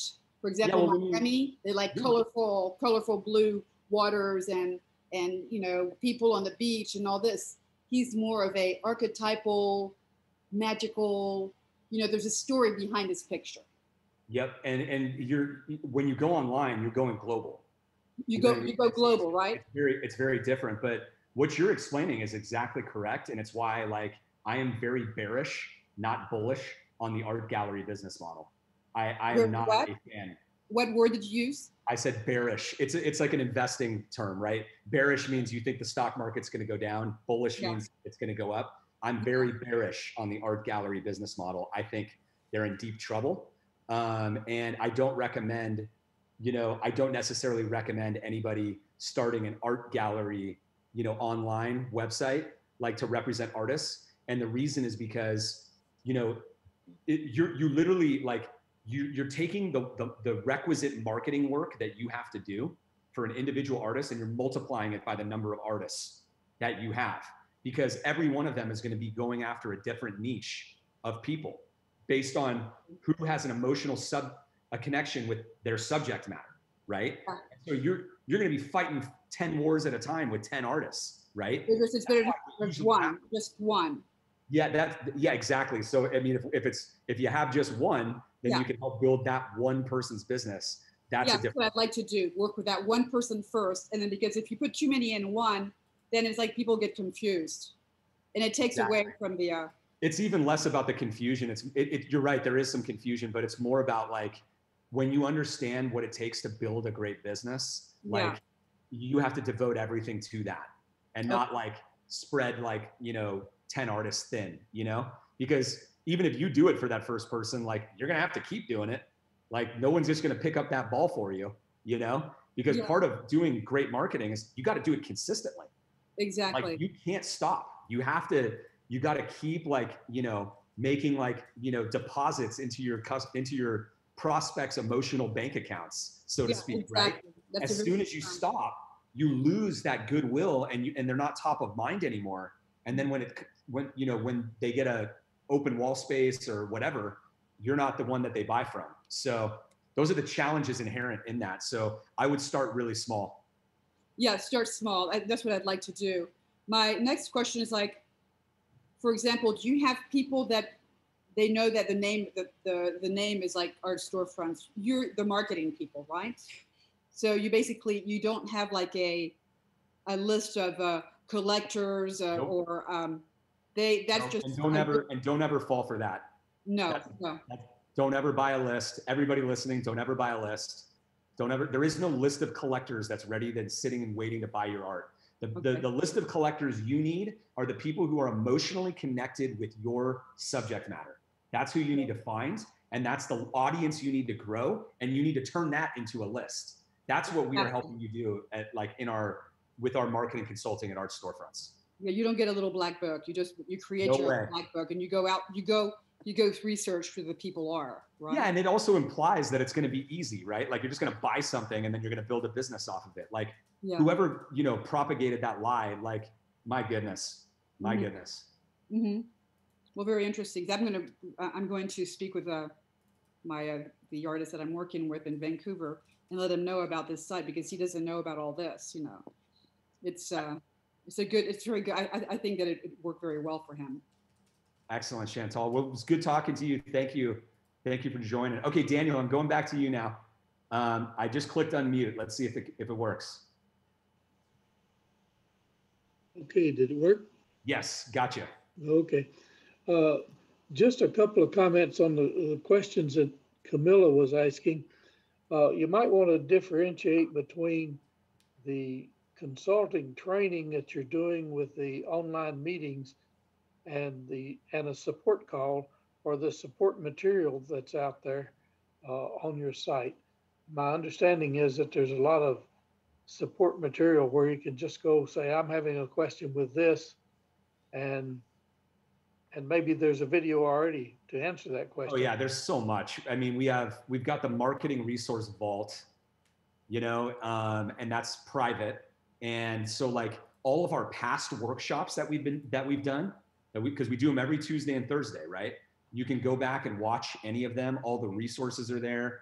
Obviously, we have like pre-made templates for email, subject lines, pre-written copy. I mean, we're giving you everything you need to execute like on a daily basis, and all that stuff is in what we call the marketing resource vault. And when one of our people takes you through a demo, they can show you that too. But there's a lot of stuff.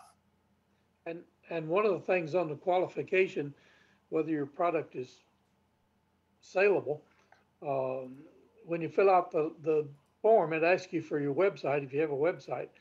And I know that the person who was hosting my demo went to my website and looked at all the pictures and so forth before we had the thing. So he was familiar with my work, and I'm assuming he thought it was saleable because we continued the demo. Yeah. Yep. I mean, like the thing is that we're not here to pick racehorses. We've learned that very early on, because there's people at our company that might say, you know, they might say like behind the scenes that somebody is like really average work. And then somebody else will be like, what are you talking about? I love that stuff. And then you look at the sales numbers and they're selling really well. You know what I mean? Like nobody can pick a racehorse. I will tell you that for a fact. And that's the same thing for whether it's art or whether it's paintings or photography. We've learned that like, that's why we're like, it's on you. Like you gotta sell a piece to some strangers. We're telling you flat out, like if you haven't done it, do it, you know, and then join, you know, if you validated it. Yeah, it's a matter of, like you said, it's a matter of finding your niche. Yep. I enjoy taking pictures of what my wife calls old rocks. She said, you just go take pictures of old rocks. I tell her they're not making any new ones. I'm kind of stuck with old ones. But there's some people, they don't want pictures of rocks. There are other people that they can look at the rocks that I find that have interesting patterns and they just go crazy over them. I'm looking for the ones that go crazy. Exactly. And so you find those and you market to those, right? Right. Like crazy. So there you have it. All right. Thank you, Daniel. Oh, Camilla, you're back. All right. Camilla and then Dawn. Camilla just unmuted you. Great. Can you hear me? Yes. So I have some more general questions. All right. You use social media for some of the marketing. I saw you do a lot with Facebook ads. What about platforms? You know, what can you say about these different platforms like, you know, Facebook, Instagram, YouTube, Pinterest, for example, for artists, and how you incorporate that into what you do? So stay away from Pinterest. We have not seen any sales come through from Pinterest. Nothing. We've even had people say, I'm getting all this traffic from Pinterest, you know, and we go and we investigate and there's nothing, like empty traffic, right? We call it vanity traffic. It's like you get a bunch of clicks and people who come to the site, but they don't add anything to their cart. They never buy. So we're open to all of these things, obviously. I mean, we're marketers. We're always looking at everything like LinkedIn, and it doesn't matter what it is.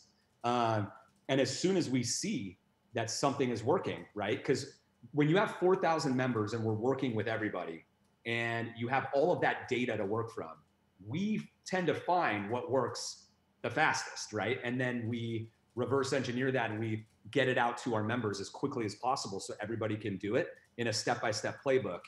But to answer the first part of your question, I think a good way of thinking about all these different platforms is like, Facebook, Instagram, YouTube, they're the modern day like CNN, MSNBC, Fox News. All they are they're broadcasting platforms, right? And so, and the same thing with email. Email is another one, right? They are simply ways of broadcasting a message, to a lot of people that happen to be congregating on that specific platform.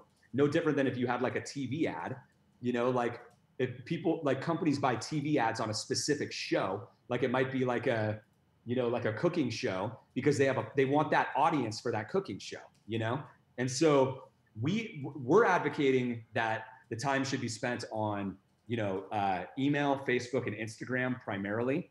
And then when people get more advanced, they can start doing some more on YouTube, but that's at a way later stage because your ROI on YouTube is going to be way, way, way, way lower. So, in the early times when you have limited time, you got to really ramp up to, and when I say like, when should you do YouTube? It's like $100,000 in sales or more, maybe even higher than that, because you don't need it to get there. So focus where the attention everybody is, and that's Facebook and Instagram. Makes sense. It's so funny because I saw your comment from like 2017 on some blog about Pinterest. And I thought maybe something changed because I just recently sort of started looking at Pinterest. So it's a good comment, and I agree because I've only been on it for like a few weeks, and I can see it generates traffic, but that's what it does, right? And with ads, actually, I tried an ad accidentally, and it did generate actually a lot of traffic, but it was. So I don't know. I didn't know if there's something, maybe that you found that there's a trick to how to do it on Pinterest or since 2017, or if it's just not working. Yeah. So first off, Camilla, stop buying ads. Don't buy any more ads. Don't ever boost a post on Facebook either. $5, and it was like, oh, okay. But it was like, I got a lot of traffic from it, and I was like, oh my God, this is crazy. Yeah. Yeah, like, look, you guys, the reason that you should not buy ads is because until you have the right marketing system in place, you will never get a return on investment of the money you're spending on your ads. Never. 100% guaranteed. You will not make it pay. So don't do it until your marketing system is fully in place. You got to have consistency. You got to be regularly broadcasting and like doing the right things. We call it romance marketing. And then maybe once you're doing all that, when you're having a lot of other success, there is a time when ads might be appropriate, but it's always warm ads first, not cold ads. Okay. Cold meaning cold ads are to people who have never heard of you before. They have no idea who you are, what you do. They're just looking at like an image and it's like an introduction to you. Okay. That's a cold ad. Okay. A warm ad is to somebody who already is on your list, following you, already knows who you are. Whole different ball game. You have to fully exhaust warm before you even touch cold. All of this is fully mapped out at Art Storefronts for everybody. And Camilla, like, I'm glad you brought this up too, because like, this brings me, like, my first thought when you brought that up is about like the inputs. You know what I mean? Like, this is an example of like, somebody might say something about Pinterest or you hear it somewhere and you're like, I'm going to check that out and try it. And it looks interesting. And then it starts generating some traffic. But, you're down this rabbit hole where if you were with us, like, we would have saved you all of that time. All of our members would have told you that too. It's part of the benefit, right? Of when you surround yourself with other people who, are at a different level or who have done these things, to be able to ask a question, like in our private members forum, and get that answer immediately. Like, has anyone made Pinterest pay here? Is anyone that's successful using Pinterest and like getting sales from it? Yes or no? And like within an hour, you'll probably have 5 or so responses. And then that's part of the point, right? That's why we have that. I want you to have access to that information so that on a daily basis, you're making better quality decisions on how you're spending your time every single day. Because that's what's going to get you to the success you're after the fastest. Well, I totally understand what you're saying because I checked actually some of your members and they don't have huge presence. Some of them have some, but not huge. And then I read that one artist actually was successful on it. So I thought, okay, well, that's why I was investigating it. And that brings me to another question, which is, getting people to their website versus the features on the website, right? Marketing versus the software behind it. And I know you obviously are a software provider, so that you will talk about how valuable the website is, but in your how much of it is can you measure? I don't know, like if you get 100 people to their website, how many people usually will leave before buying because of the website features? Like what's the balance of getting people there versus getting them to buy? It's pretty significant. I mean, like, I think that the question you're asking, like, I'll answer it. It's like, we have people who regularly come over from Shopify, Squarespace, GoDaddy, Wix, and all of these, and immediately are selling more. Like people with established sales, right? They're like, I'm doing $20,000 a month or $50,000 a year on this platform. They have some consistency. They move over, and their conversion rates are immediately higher, right? They're already getting more sales as a result of moving over. The reason is because, when you like, art is a high friction sale, right? Like people have a lot of questions, and there's a lot of things that can stop people in their tracks when they're in that buying process. And the features, all it is it's like a robot that's working for you 24/7. Like, oh, you don't know if it's gonna mesh with your wall color? No problem. I got a wall color wall preview tool for you here with all the best selling paint colors, right? Can't leave. You can stay right here and keep going, right?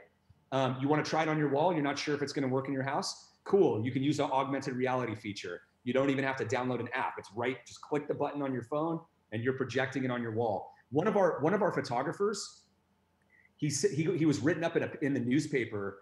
You could probably search for the article on our blog. From when we released the augmented reality feature, his sales tripled. It's kind of wild, right? So the thing is, when you're doing marketing and you're out there, there's a lot of new people that have never heard of you that are coming to your site. You know what I mean? And so you don't have the benefit of like being in person. And so all these different things send a message about you, your brand, the quality of the experience that you're providing. You know what I mean?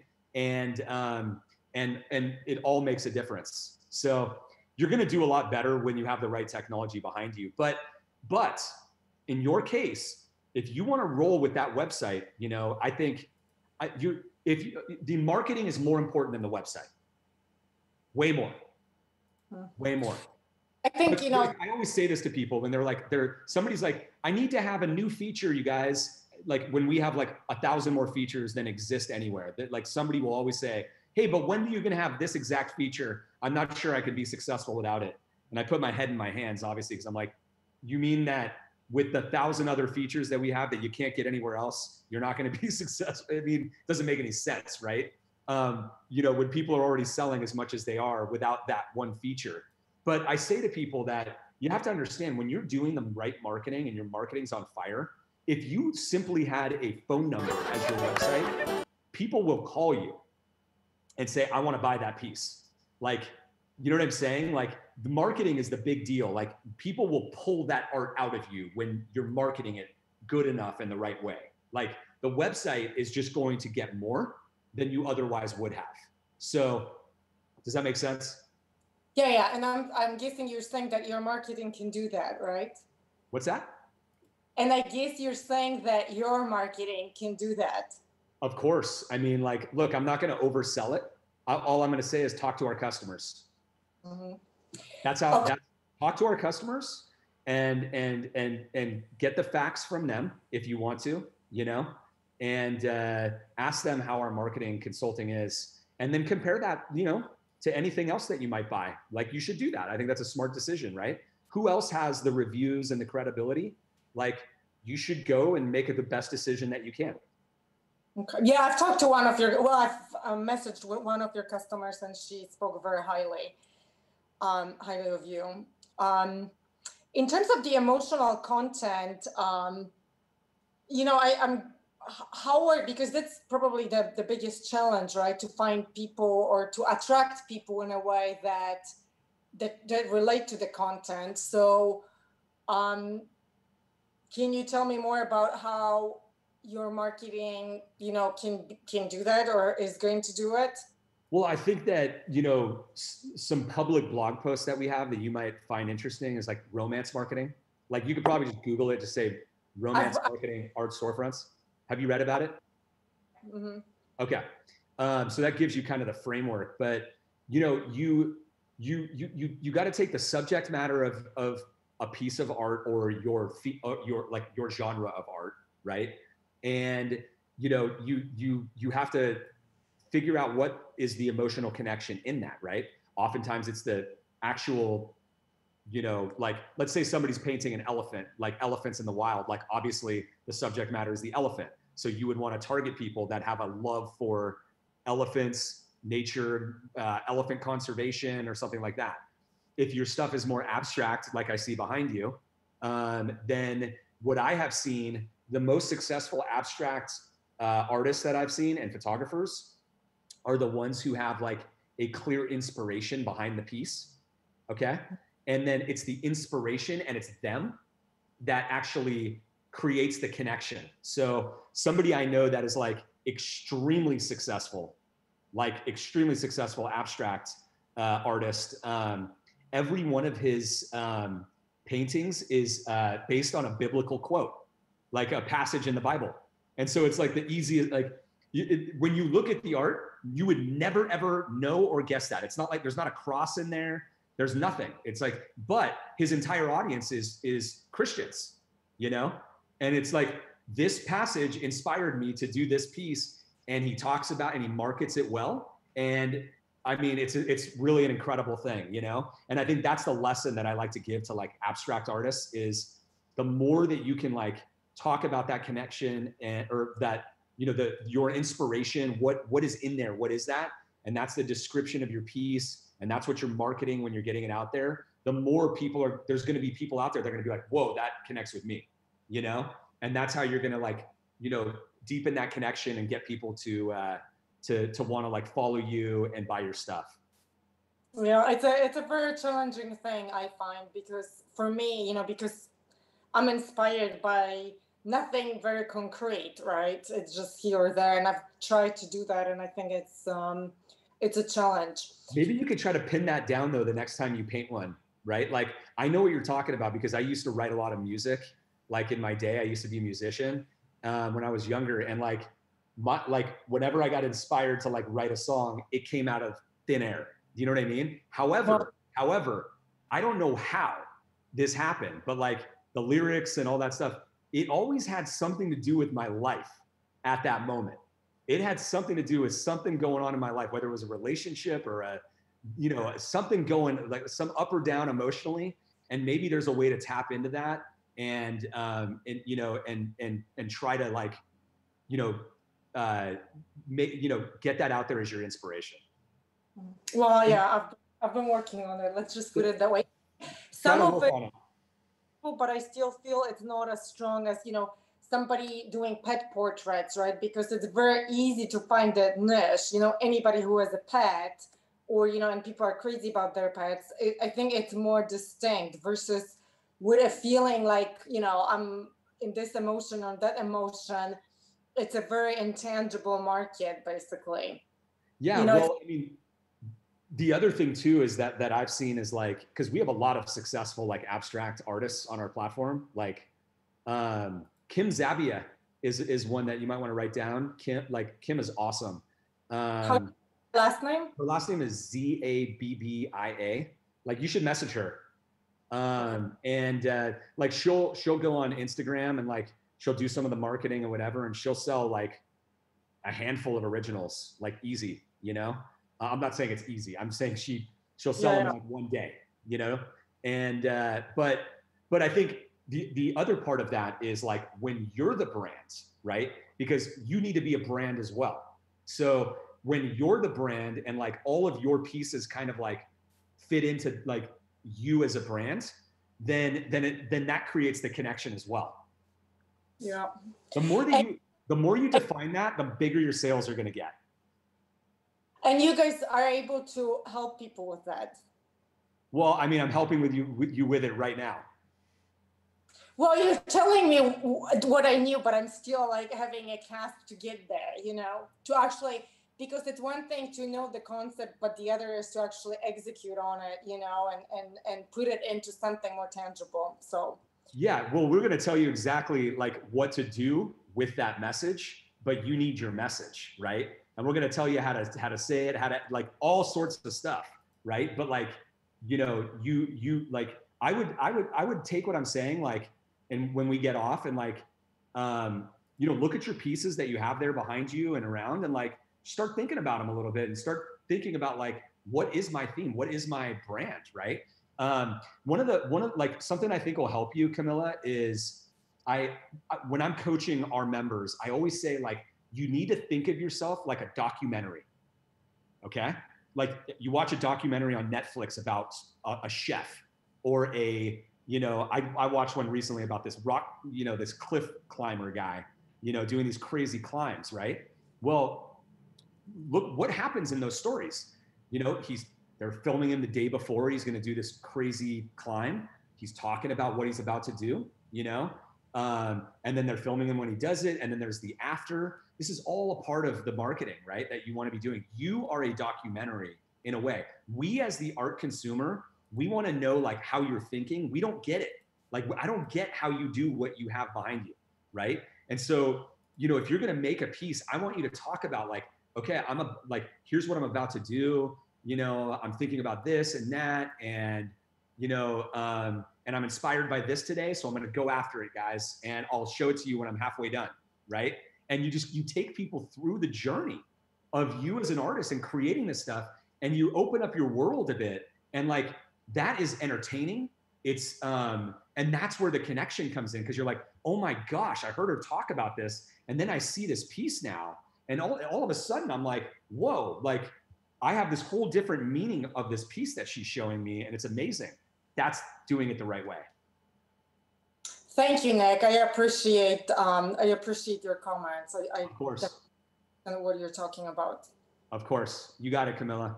And I get this question a lot, you guys, about how do you do that as a photographer, right? Because a photographer's like, I don't just paint something. I can't just like paint live or something like that. And you do the exact same thing, right? So photographers, like when you're going to go out and do a shoot, of something, you're planning it out, like talk about what you're planning on doing, right? How you're plotting it out, what you're thinking about, you're getting your equipment ready, right? Then you're driving on the way there, or you're getting set up, take pictures show that stuff, right? Documentary. That's what we want to see. Okay. We have one of my favorite members at Art Storefronts, Andy Crawford. For you photographers out there, look him up, Andy Crawford, Crawford.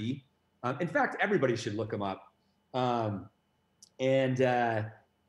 He's from Louisiana, and he's a Bassmasters like photographer, but he does fine art photography of like the swamps in Louisiana, and he'll be like documenting himself like on a kayak going down a swamp with like crocodiles in it, and he'll do a video talking about how he's scouting a location for his shoot, and then he'll go and do it, and like then he'll be knee deep or like waist deep in swamp water, like literally waist deep in swamp water, with a tripod in the water, like taking these shots, and he'll have pictures of that, and then he'll have the shots from that session, and you get so much different value, like as an art consumer, as like somebody who's following him, like when he's charging more money for his prints and for his photography, it makes all the sense in the world, because now it's not just like, oh, here's a swamp photo. It's like, no, this guy is trekking through the swamps, and you're seeing it, and he's in there and he's taking these things, and you've got this whole story behind it, and it's incredible. It's not like, this is like a really warm experience. And another thing that I say, guys, this is a really important one. Your art is not just the physical good, okay? The equation that I say is your art equals the physical good, right? Your original or your print or whatever the physical good is, plus the experience. It's not just the physical good. It's the experience along with it. What is the experience? Where do people get that experience? It's from you, okay? It's from, you know, the romance marketing and this whole documentary thing I'm talking about, okay? And why is that important? It's because when I'm looking at this piece on my wall right here, it's not there because it's just pretty colors and you know, a pretty image. It's because I know that artist. I know how he created it. I know what he's all about. I'm a super fan. It makes me feel really good. It inspires me because he inspires me, right? And the subject matter also inspires me. And when people come over, I'm able to tell them about that experience. It's not just like, here's this art on my wall. I'm able to like talk about it. You won't believe what this guy does. Like, to do this, it's amazing. Like, you know, this is his whole deal. You know, this is his mantra. That's the thing, right? It's the physical good that's on the wall plus the experience together creates the magic, okay? This is what we're coaching everybody on, you guys. Like, this is what our whole formula is all about. Like, if you're gonna build a great business, you know, you gotta understand that. You gotta execute on that. You have to, because, you know, the more value you create in the world, you guys, like, the bigger your business, your art business is gonna be. That's the thing that I love when people are like, you know, I just wanna paint for myself, but like, I wanna make the world a better place with my art. And I try to tell people, like, look, you know, if you want to, like, the more people that buy your art, it is a signal that you are making the world a better place, okay? Because it's resonating, it's working. If people aren't buying it, you're not making the world that much of a better place, okay? How do you figure out how to do that? You get it out there, you know, you market, you see what resonates with people, you know, you do this type of romance marketing and you get closer and closer to what the world wants from you. You know, the world's trying to pull out of you. And when that happens, and when you're in it for that reason, you know, you're going to make more sales. It's more of a natural thing than it is a push. Okay, Dawn, I'm going back to you. Oh, I'm sorry, Dawn. I just, hang on. Just unmuted you. All right, we're back. Can you hear me, sir? Yes. Wow, what you've been saying about, you know, you talked about Andy Crawford before. I remember, and it's, you get such a good guy. You yourself get excited, and obviously he's doing that to you and thousands of people. I mean, the emotion that Camilla talked about, you know, the bonding, the relationship, your documentary, the romance marketing, all of that really, I mean, I just get that. I totally get that, and I'm going to go as far with that as possible. So I have a question that's sort of not, it's in that genre, but it's kind of, it's about the artist's style. And I know that you're not here to advise how to paint, but maybe you must know something about this. And here's an example. I was looking at Laura Madden's website, and everything on there is exactly one person. I mean, you can see that everything that was done obviously by Laura Madden. And other artists have established that. I've been a commercial artist for 57 years and very successful. But when I moved into fine art 3 years ago, I mean, I can paint, I'm good, and people respond to my work, and they feel emotion when I paint a girl dancing or something, whatever, even a cabin in the mountains. But I haven't done painting long enough to hit that, you know, like Andrew's got his deal with the swamps, and Laura's got her thing with the simple drawings. I know you're not here to advise how to find that, but can you comment about that in terms of marketing? I need to get closer to that thing where everybody in the world knows, oh, Don did that. I don't know if that's the way that I would look at it. How would you look at it? I would look at it more just like what is the niche that you can go after, you know, with your, you know, with whatever you want to paint, like whatever style you're going to paint it in, that's going to like really resonate with them and make those people happy, you know? Like I would look at, like, I would worry less about like whether your style is changing or any of that type of stuff, and be more into like, because we, you know, the art consumer, we don't care what's your style. We don't even know what your style is. You see it so intricately, but us non-artists, we don't even have a clue what you're talking about. Yeah, right? yeah.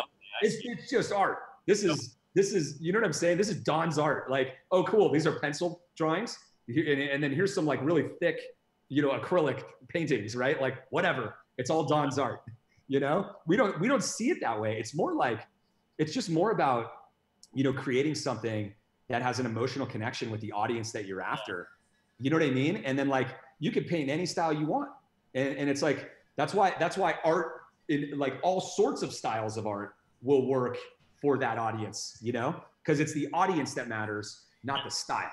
So I think when you talk about constantly saying, let's get your stuff out there in the market, that's how I would begin to find out where I'm resonating, because I don't know exactly where I resonate now. Like, I mean, I'm looking at a lot of art behind you.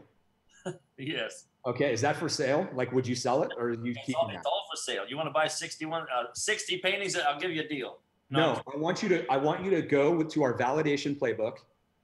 Oh, okay. Yes, I wrote that down. I copied it off the chat. I want you to go do that, and I want you to follow that, and I want you to go and show all of that stuff, and go live on Facebook and Instagram. You'll see what to do.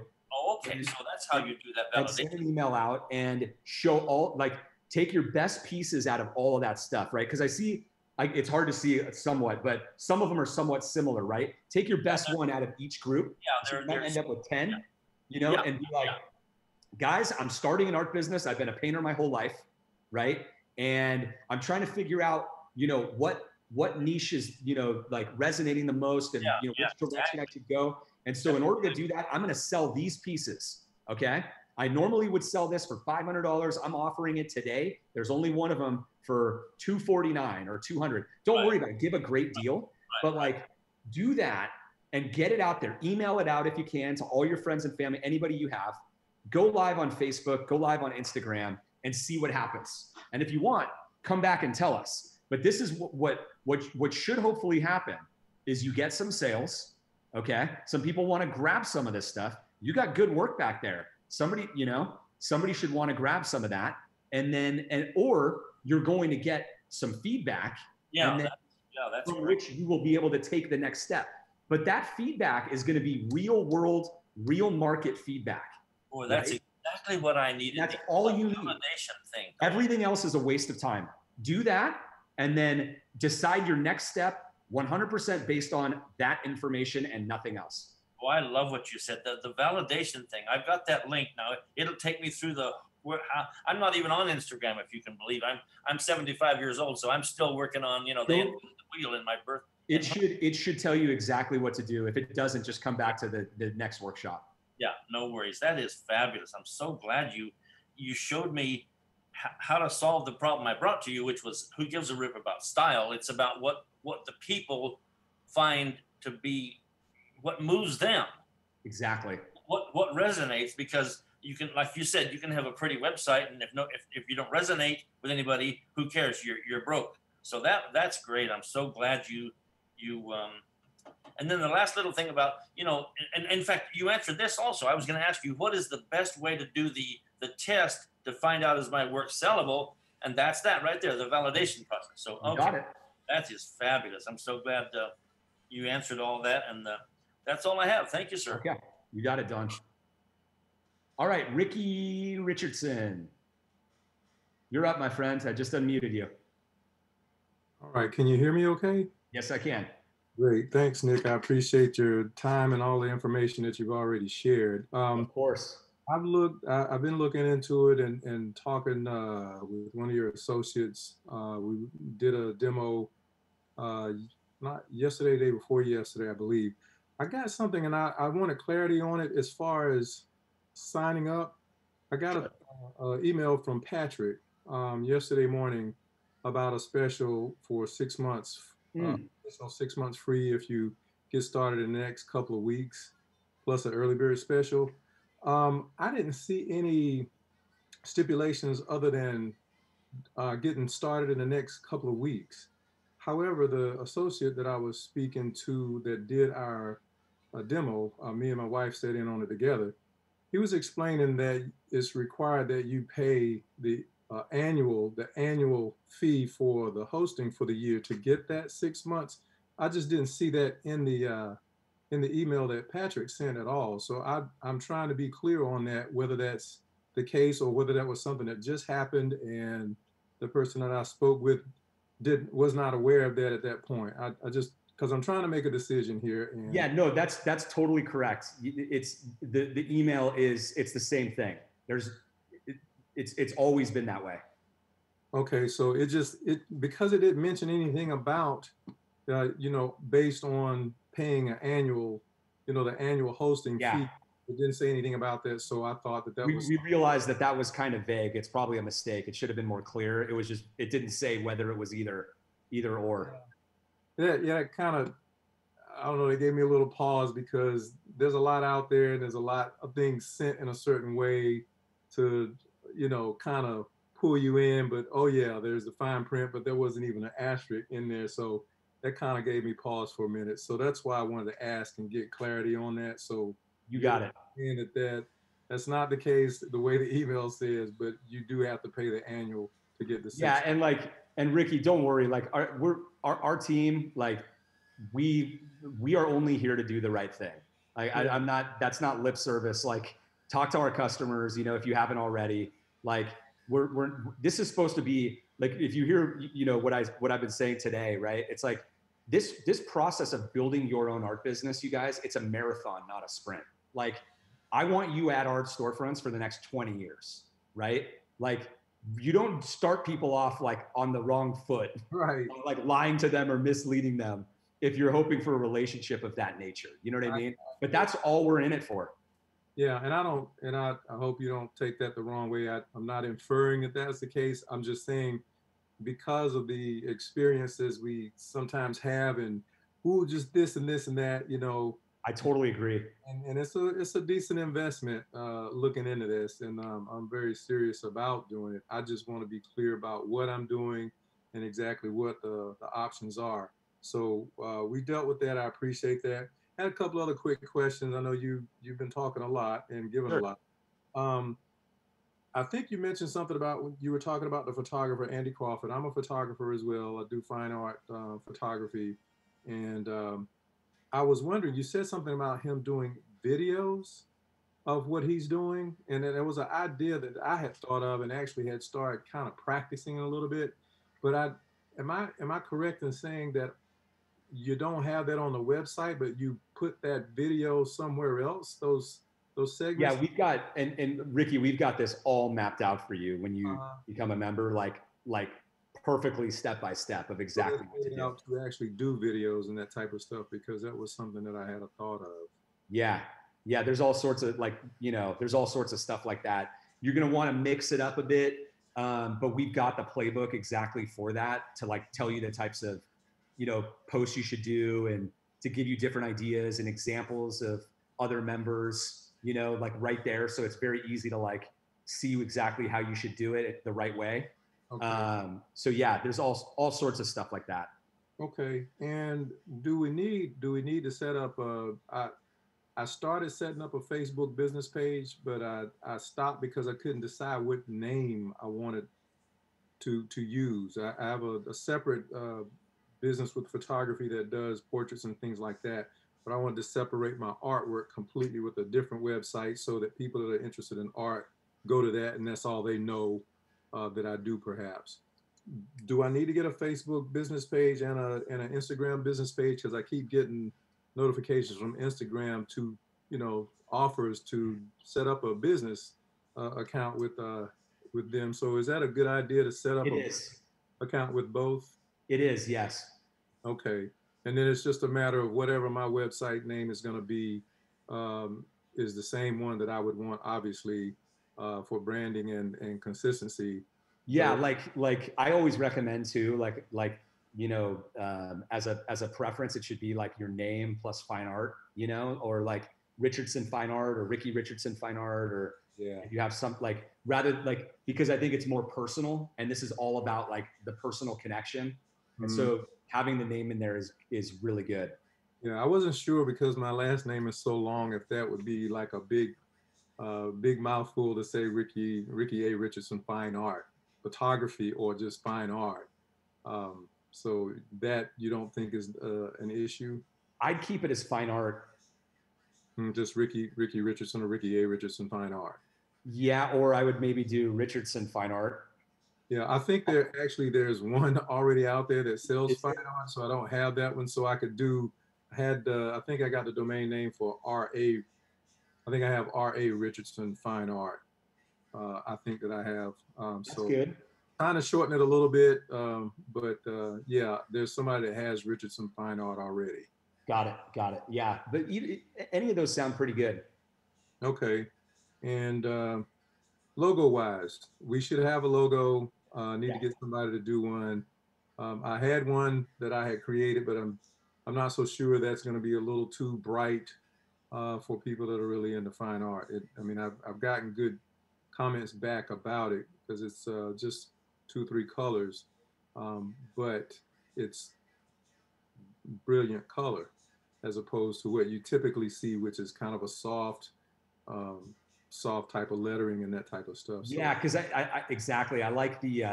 I tend to like, and this is a personal preference, but I tend to like, the black, the neutral logos, like the black signature. right. You know what I mean? Because it's also like, as soon as you start bringing up the colors, right? Colors start conflicting with the art. You know what I mean? And the minimalism of the design. And Right. so, the more minimalist, the better. Yeah, I had it all figured out, and then I actually talked to my brother that's in business too, and he loved the design, but he said, well, when I look at it, I don't think fine art, I think something else. So I was like, okay, I gotta go back and forget the last couple of months I've been working on that and come up with something else. So Well, so, here's a recommendation too. This may apply to other people who are in need of a logo. Fiverr.com, Fiverr.com. yeah, And they've got a ton of people doing it, the logos. So it's a matter of what style you're looking for, and that's right. And so the way you want to go about it though is you look at like the highest rated people, look at their examples, and when and go through the examples, they should have like probably like 30 to 50 each. Yeah, like just they'll have like a little, you just click the arrow and you can go through them. When you see one that looks pretty similar to what you want, then go with that person because they know what you want to do. And you can say, hey, I want one pretty similar to that. Can you, here's my name. Can you give me like 3 mock-ups, right? Right. So can that translate that can translate that your name actually can translate into being your logo? Am I correct? Oh, yeah, for sure. Okay, I wasn't really thinking that way. I was thinking of something graphic that, could be catchy with the initials or something like that. But you could have that as an icon, you know. Okay, you could do it both ways. Like I like that too.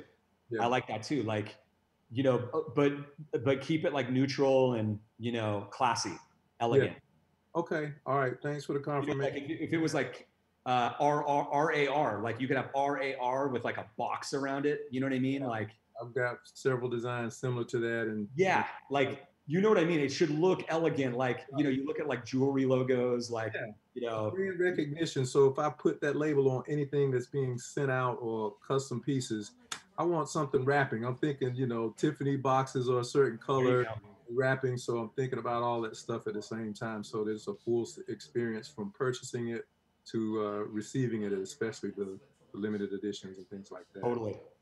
I love it. Well, Nick, I really, really appreciate it, man. Thank you for all the information. And thanks for the time. You got it. Appreciate you too, Ricky. Good luck with all that. Okay, Camilla's back again. I just unmuted you.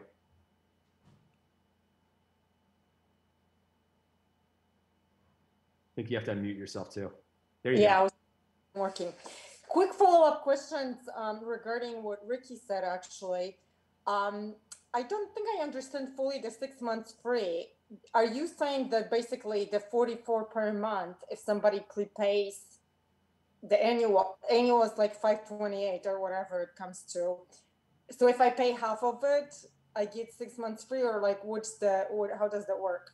I honestly do not know the exact details as the CEO of exactly what the details of the sale are. But if you request a demo, talk to them, they'll show it to you. They'll show it to you. In fact, I know that you can, like, if you buy a year up front, or it depends on which plan you're on. If you buy the bigger plan, you can get like a year, I think. You buy the lower plan, you can get a 6 months for free. Don't quote me on it, but talk to them because they have the whole thing on the screen. Okay. And then question about logo. I was actually surprised that you put so much attention to the logo because I understand the whole look and, if you're a real business and whatever, it makes sense, but how important is it at the beginning? Well, given that it'll cost you you can find somebody to do it on Fiverr for $5. It's almost like, why not do it? Yeah, that's like Fiverr. Now there'll be people who charge $10, $20, $100, but heard of somebody who paid like $500 for it, so that's why I was asking about it. No. The world has changed. The world has changed, right? There's amazing designers in other countries that $5 is a lot to them, and they can do it. They're talented. They can do it quickly.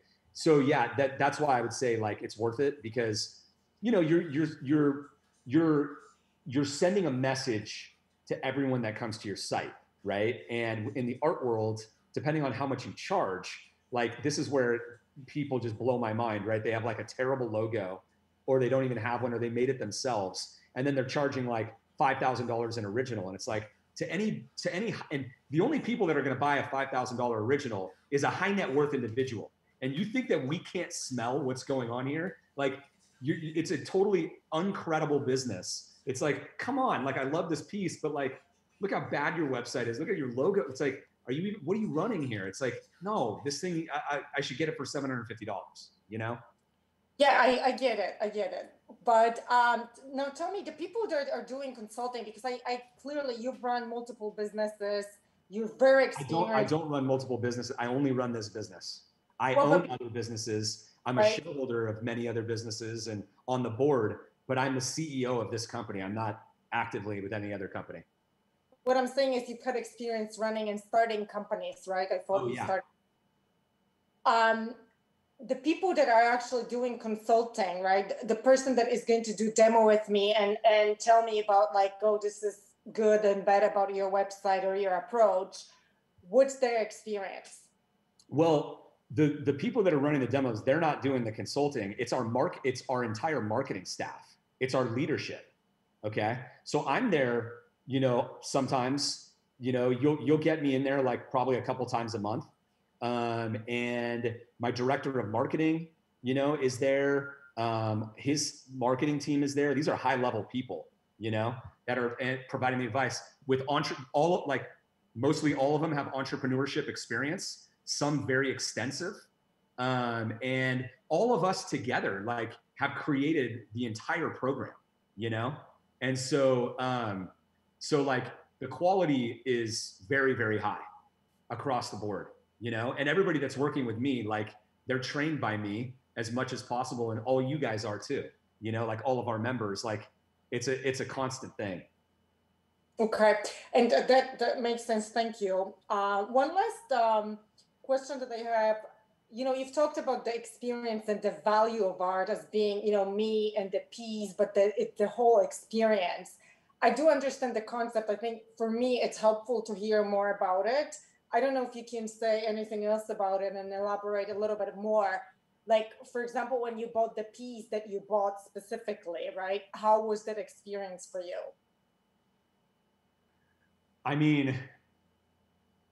What do you mean? What do you mean? So from that artist, I have 4 right here. I have 4 originals. 1, 2, 3, 4. And I'm kind of obsessed. He wrote me in, and I, all the marketing I told him to do got me, which is so funny because he's one of our members. He got me, and it's I'm thinking about buying more. I can't not look at his content. I can't not attend his art shows, because I'm very curious what the next stuff is that's going to come out, because I might want to snatch it, but I'm very emotionally connected to it. I think about when I look at the piece, the subject matter gets me, but it's also there's a whole narrative around all of these pieces together. You know what I mean? When people come to my house, and they come into my office and they see this, it's like, there's clearly a theme here. Like, Nick, why do you have 4 originals from the same guy, the same artist? And it's like, I'm kind of excited to tell that story, you know? So, and why I really like this guy. There's a lot that his whole brand I connect with, you know, like we share that connect, and he doesn't necessarily know that. I mean, he probably knows now because of I bought enough from him, but like, that's what it was. And it's like, it's because he fits with me, right? So that's the point of like getting out there, doing the marketing. And, you know, he didn't deliberately like target me, you know, he just did his marketing and I saw it and it roped me in because I'm the right guy for him. Right. Okay. That's helpful. It's just hearing about it more. It's helpful. So thank you. It is. It's all about the documentary, right? That's how you rope them in. Like when you're doing that stuff, the people who are interested in and find you interesting in what you're doing, you know, like they're going to naturally like attract to watching that stuff more and connecting with you. And then they're going to have a very deep connection with all of your pieces. And they're probably going to want one, even if they don't have the wall space. And so when, you know, the time comes, or maybe you have a deal or something like that, then that's when you're going to get them. Okay. And the guys that are doing consulting, let's say if I sign up, you guys can help me with that, basically, right? We help with every question that you have. Any of these questions that you have, you just bring them to the workshops, you know, and we'll help you through it. Everything that I told you today, like 99% of what I've said, our marketing, like my team will be able to answer these questions. No question. Okay. Like everybody's capable there. They're experts. All we do every day is work with 4,000 individual members, right? Like you get a lot of expertise, you know?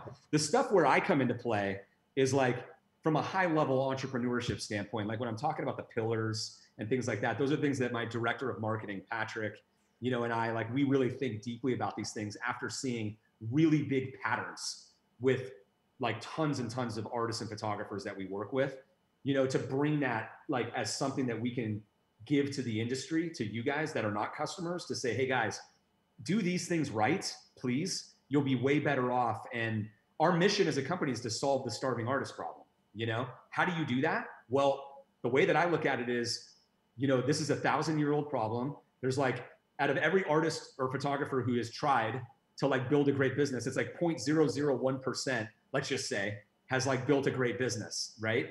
And well, so what do we need to do? We need to like increase that dramatically, right? I want to take that little like straw that, you know, people are fitting through to become successful and turn it into a pipeline. And so what we're trying to do at Art Storefronts is be an all-in-one solution, you know, to make that happen like way more often, you know, by giving you guys everything you need and making it affordable. Marketing is normally, you know, if you guys have not looked into it, marketing consulting is normally like at least $150 or $200 an hour to get anybody decent, and they're not even in the art industry. And then oftentimes they'll charge 10 to 20% of your sales. Like, look into it, you know, like, and they'll do one project over a weekend and then you're done, right? There's like a famous saying, like, you sneeze and a consultant charges you like $1,000. So, you know, we're trying to make this whole thing affordable by having everybody pitch in to the membership, and then they get access to everything, right? Constantly updating software, website software. It's constantly getting more features and functionality, like faster than anything. This is not like, I'm not just saying that, just look at the last 5 years, ask any of our customers. We're never stop, you know, adding more features and functionality as we learn what the visitors need to like, or where they're getting confused in the art sale, right? It's all around making the customer experience better for that art buyer, because that's how you guys are going to win, right? Same thing goes for the consulting. We're constantly testing, experimenting, because in marketing, the goalposts always change, as we say, right? The marketing that works today will not work 6 months from now. It will be done, right? That's why, like I mentioned, SEO, search engine optimization, earlier in the call or in this conference, and it stopped working 10 years ago. Like, we were off that in 2011, you know? And people still today are like, hey, I want to do SEO. And it's like, that is the biggest waste of time that you could do. You need to be where the arbitrage is. Arbitrage is the advantage, where there's an advantage. That's where we want all of you. That's where we want all of our members, right? Where the arbitrage is right now that like not everybody in the world is doing, because that's where you're going to get the highest return on your time. And so, that's going to be the most effective.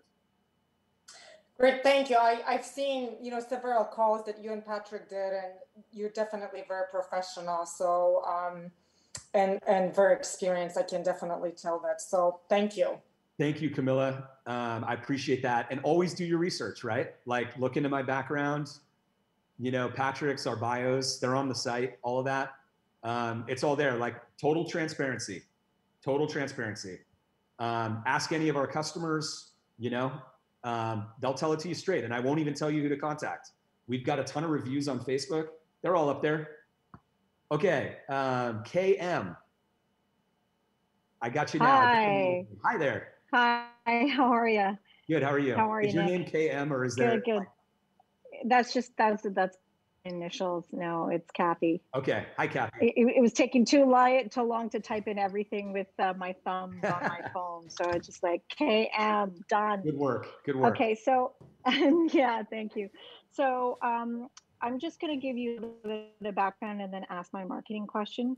I'm a photographer. I'm an amateur photographer, but I'm trying to figure out where my niche would be. I have a library of work. I do a lot of my photos. I travel when I was traveling, like street photography.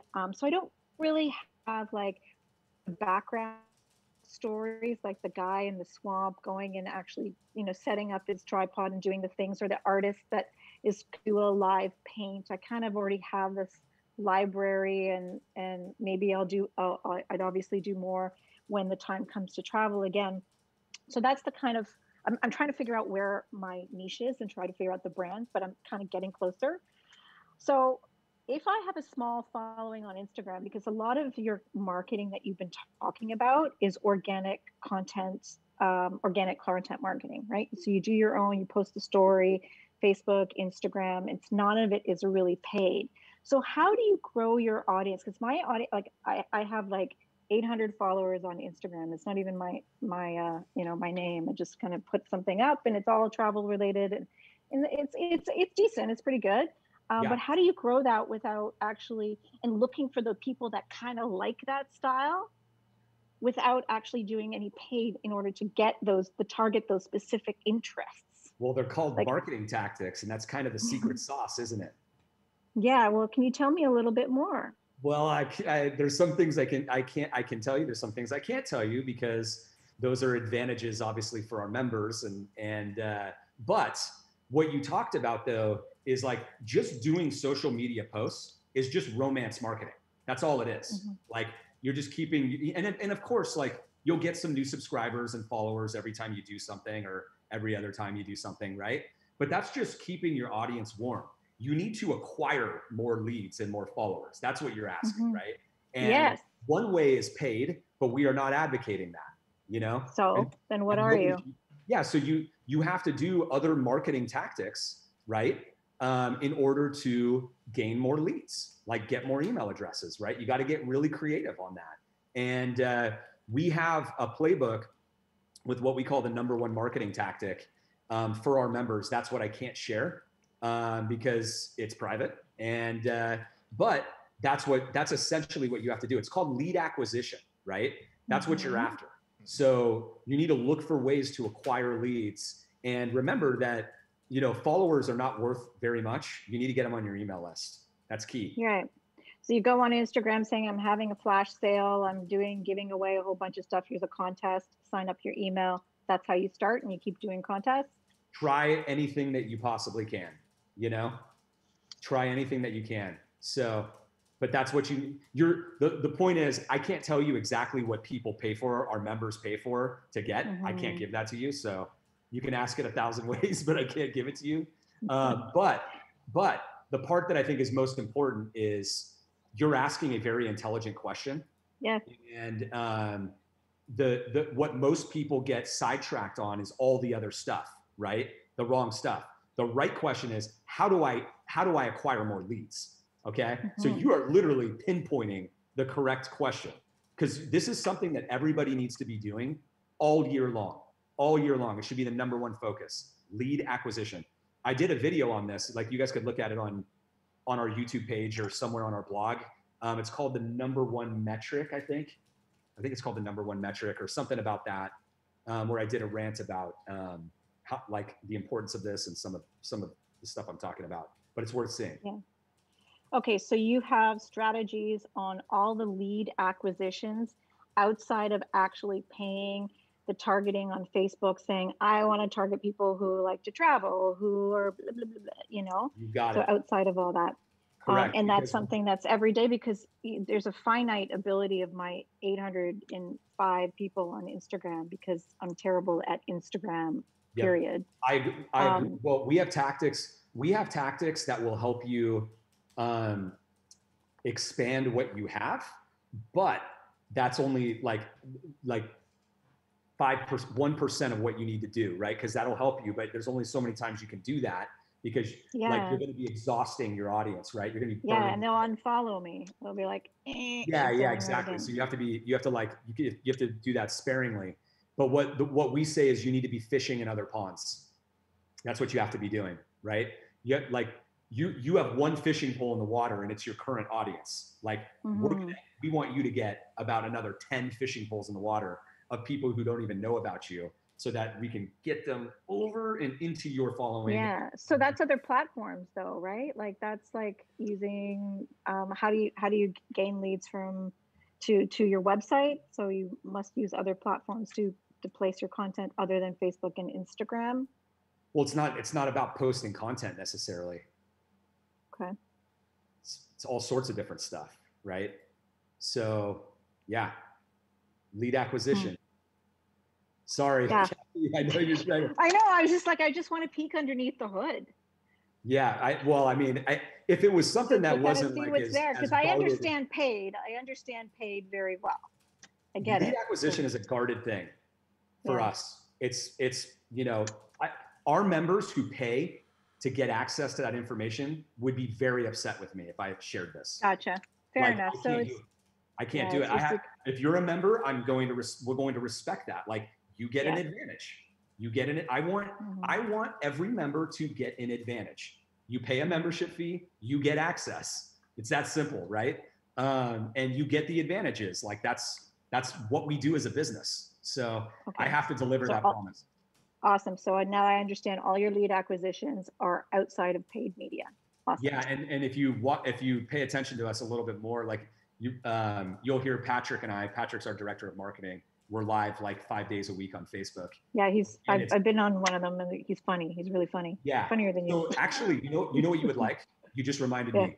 Art Business Mornings. We did this a week ago. We did a session on when are you ready for Facebook ads. Go check that out. Actually, April, can we get that? Can we get a link to that in the chat for Kathy? Yeah, awesome. It's like we go through the whole thing, and so you'll understand that we actually are advocating, like, telling everybody, do not do Facebook ads. You are not ready for them yet. Don't spend the money on it. Okay. And we go through that in detail. Yeah, fair enough. Fair enough. And you've done that through learning. Okay. And then finally, my last question is, I understand that there's romance marketing that needs to be done on occasion, just to keep everything warm, and you have to have some sort of activity, at least most of the week, right, in order to kind of keep everybody warm. How do you do that as a photographer when you're actually not planning your shoots, or, like, you have something that's on the website that you kind of want to promote? How do you create that content? So there's a couple of ways that you can go about it, but first of all, nobody knows that it's not necessarily new, but you should just revive it. You know what I mean? You don't have to say it's new, like, you don't have to lie, but you should go back and go through these things and take people through it like a documentary. You know what I mean? Or like standing up there and just saying, hey, this is the photo and this is the story behind it? Exactly. Yeah. Exactly. Okay, so it's talking head. Okay. I did this at this time, like back at this day when I was here and I was doing this, and, this is what happened, whatever you can about it. And, so I just added this, I'm going to be talking about this series for the next 2 weeks. I'm going to be, releasing a new one each day or something like that.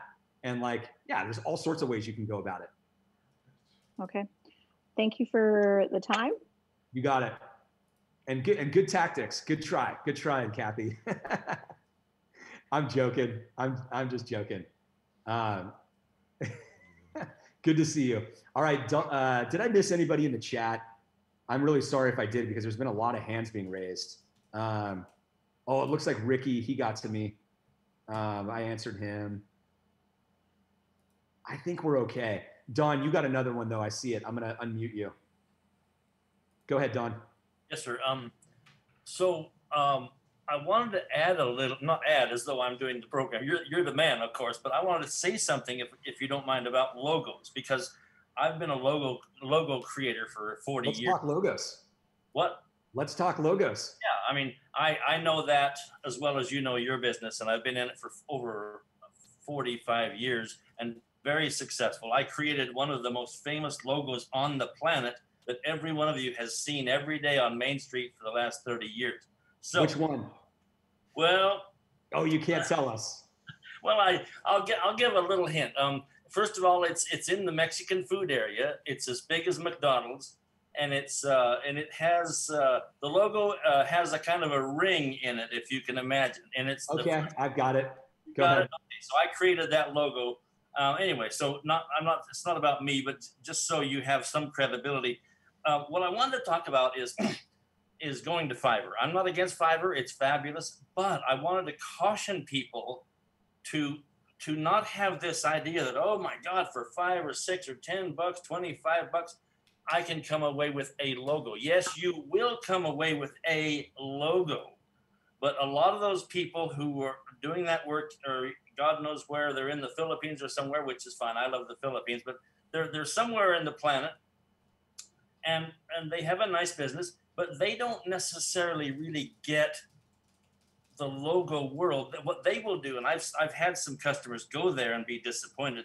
Some of my associates, they often will, because their investment in you is not very deep. I mean, $25 is not. Yeah, it's look. This is I don't want to go down this road, Don. If you appreciate that, it's a distraction. No, it's fine. Yeah, I just want to say that be careful when you're getting a logo. Just be careful and follow your heart. That's all I want to say. I don't want to criticize or cross against go against what you're saying. Just be careful. For sure.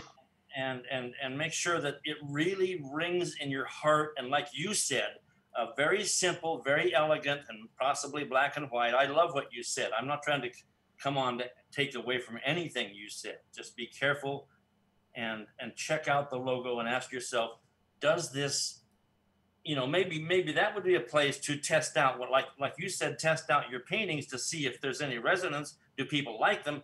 You might want to test out a logo before you put it everywhere. Yeah. Okay. I got you, Don. I don't want to go down. This is the reason I got to go. You're a professional logo person, so you're going to have a lot of, emotion on this, and you've got a lot of experience.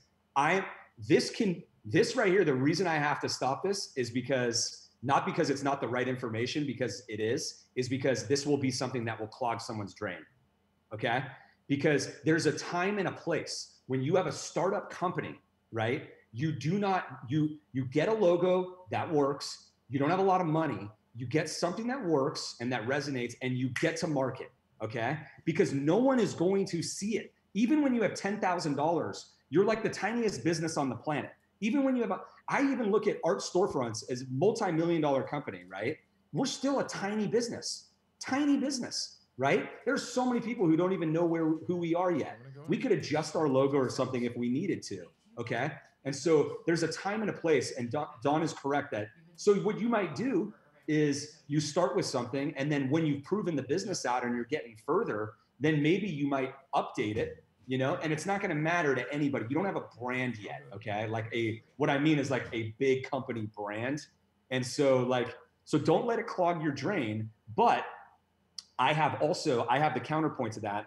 I have, started companies and have invested in other companies where they had great results with a $5 logo. But that's why I said, you got to look and see, that they've actually done a logo that you like that's on there before you just buy it from one of them, okay? And usually you're gonna get higher quality from somebody that's a little bit higher, but don't stress about it. Have a logo, make sure it looks good, launch the business, right? Launch the business. That's the most important thing. So we both agree with each other, Don. But yeah, I want you guys to launch. As you can see, like, I'm an entrepreneur. I've like made all of these mistakes where, I spent thousands of dollars on a logo up front. And then I realized that it wasn't sending the right message for the business. And then I had to start it over like 6 months later, and then I'm waiting for the designer and the designer doesn't get back to me. And then I got to find a new one. In the meanwhile, I lost 3 months of time. I want you guys to understand that, like, no, don't be waiting for that perfect moment. Like, if you can afford to have a better logo and you've been around for a while, you should probably do that. You should really, you know what I mean? Like, if I was a serious photographer and I'm like, okay, I'm gonna like take my website seriously, and I know I'm doing this for the next 5 years, 100%, because I'm in this, like, I would invest more than $5 in my logo. Like, no question. You know what I mean? But if you're early on, I'm giving you the freedom to go, cool, I didn't know I could get a logo for $5. That's better than I could do on Photoshop right now, messing around. Because that's what I see most people do. They try to go free. They create their own, which is it's just terrible. And it's obvious. And you're leveling up even with that, extra thing. But you should take this approach with everything when you're getting live, guys. Like, don't overthink and perfectionist everything. Like, get live, and we'll give you the best advice that we can to make you look as professional as possible for that launch. Okay, I'm doing one more scan, guys. We've been doing a long session, but boy, has this been fun. This has been a great one. This has really been a great one. Lots of detailed questions. Okay. Looks like we covered that. We got a few more names interested in a demo. April, if you can make sure we get it in the chat. Yeah, there's a few. We'll get those over to the outreach team. If anybody else wants a demo, please request a demo. Fill in the form in the chat. There's a link in there. Just scroll up, and then let us know. Put your name in there. I want a demo, and we'll make sure that somebody gets back to you as soon as possible. They get back to you anyways, but since we have the sale ending, where you can save this before the end of August, just want to make sure all of you, get in the queue and somebody gets back to you. Okay, it looks like we got everything covered. We'll leave it there. Thank you, guys. It was good chatting with you all and seeing you, and we'll see you next time.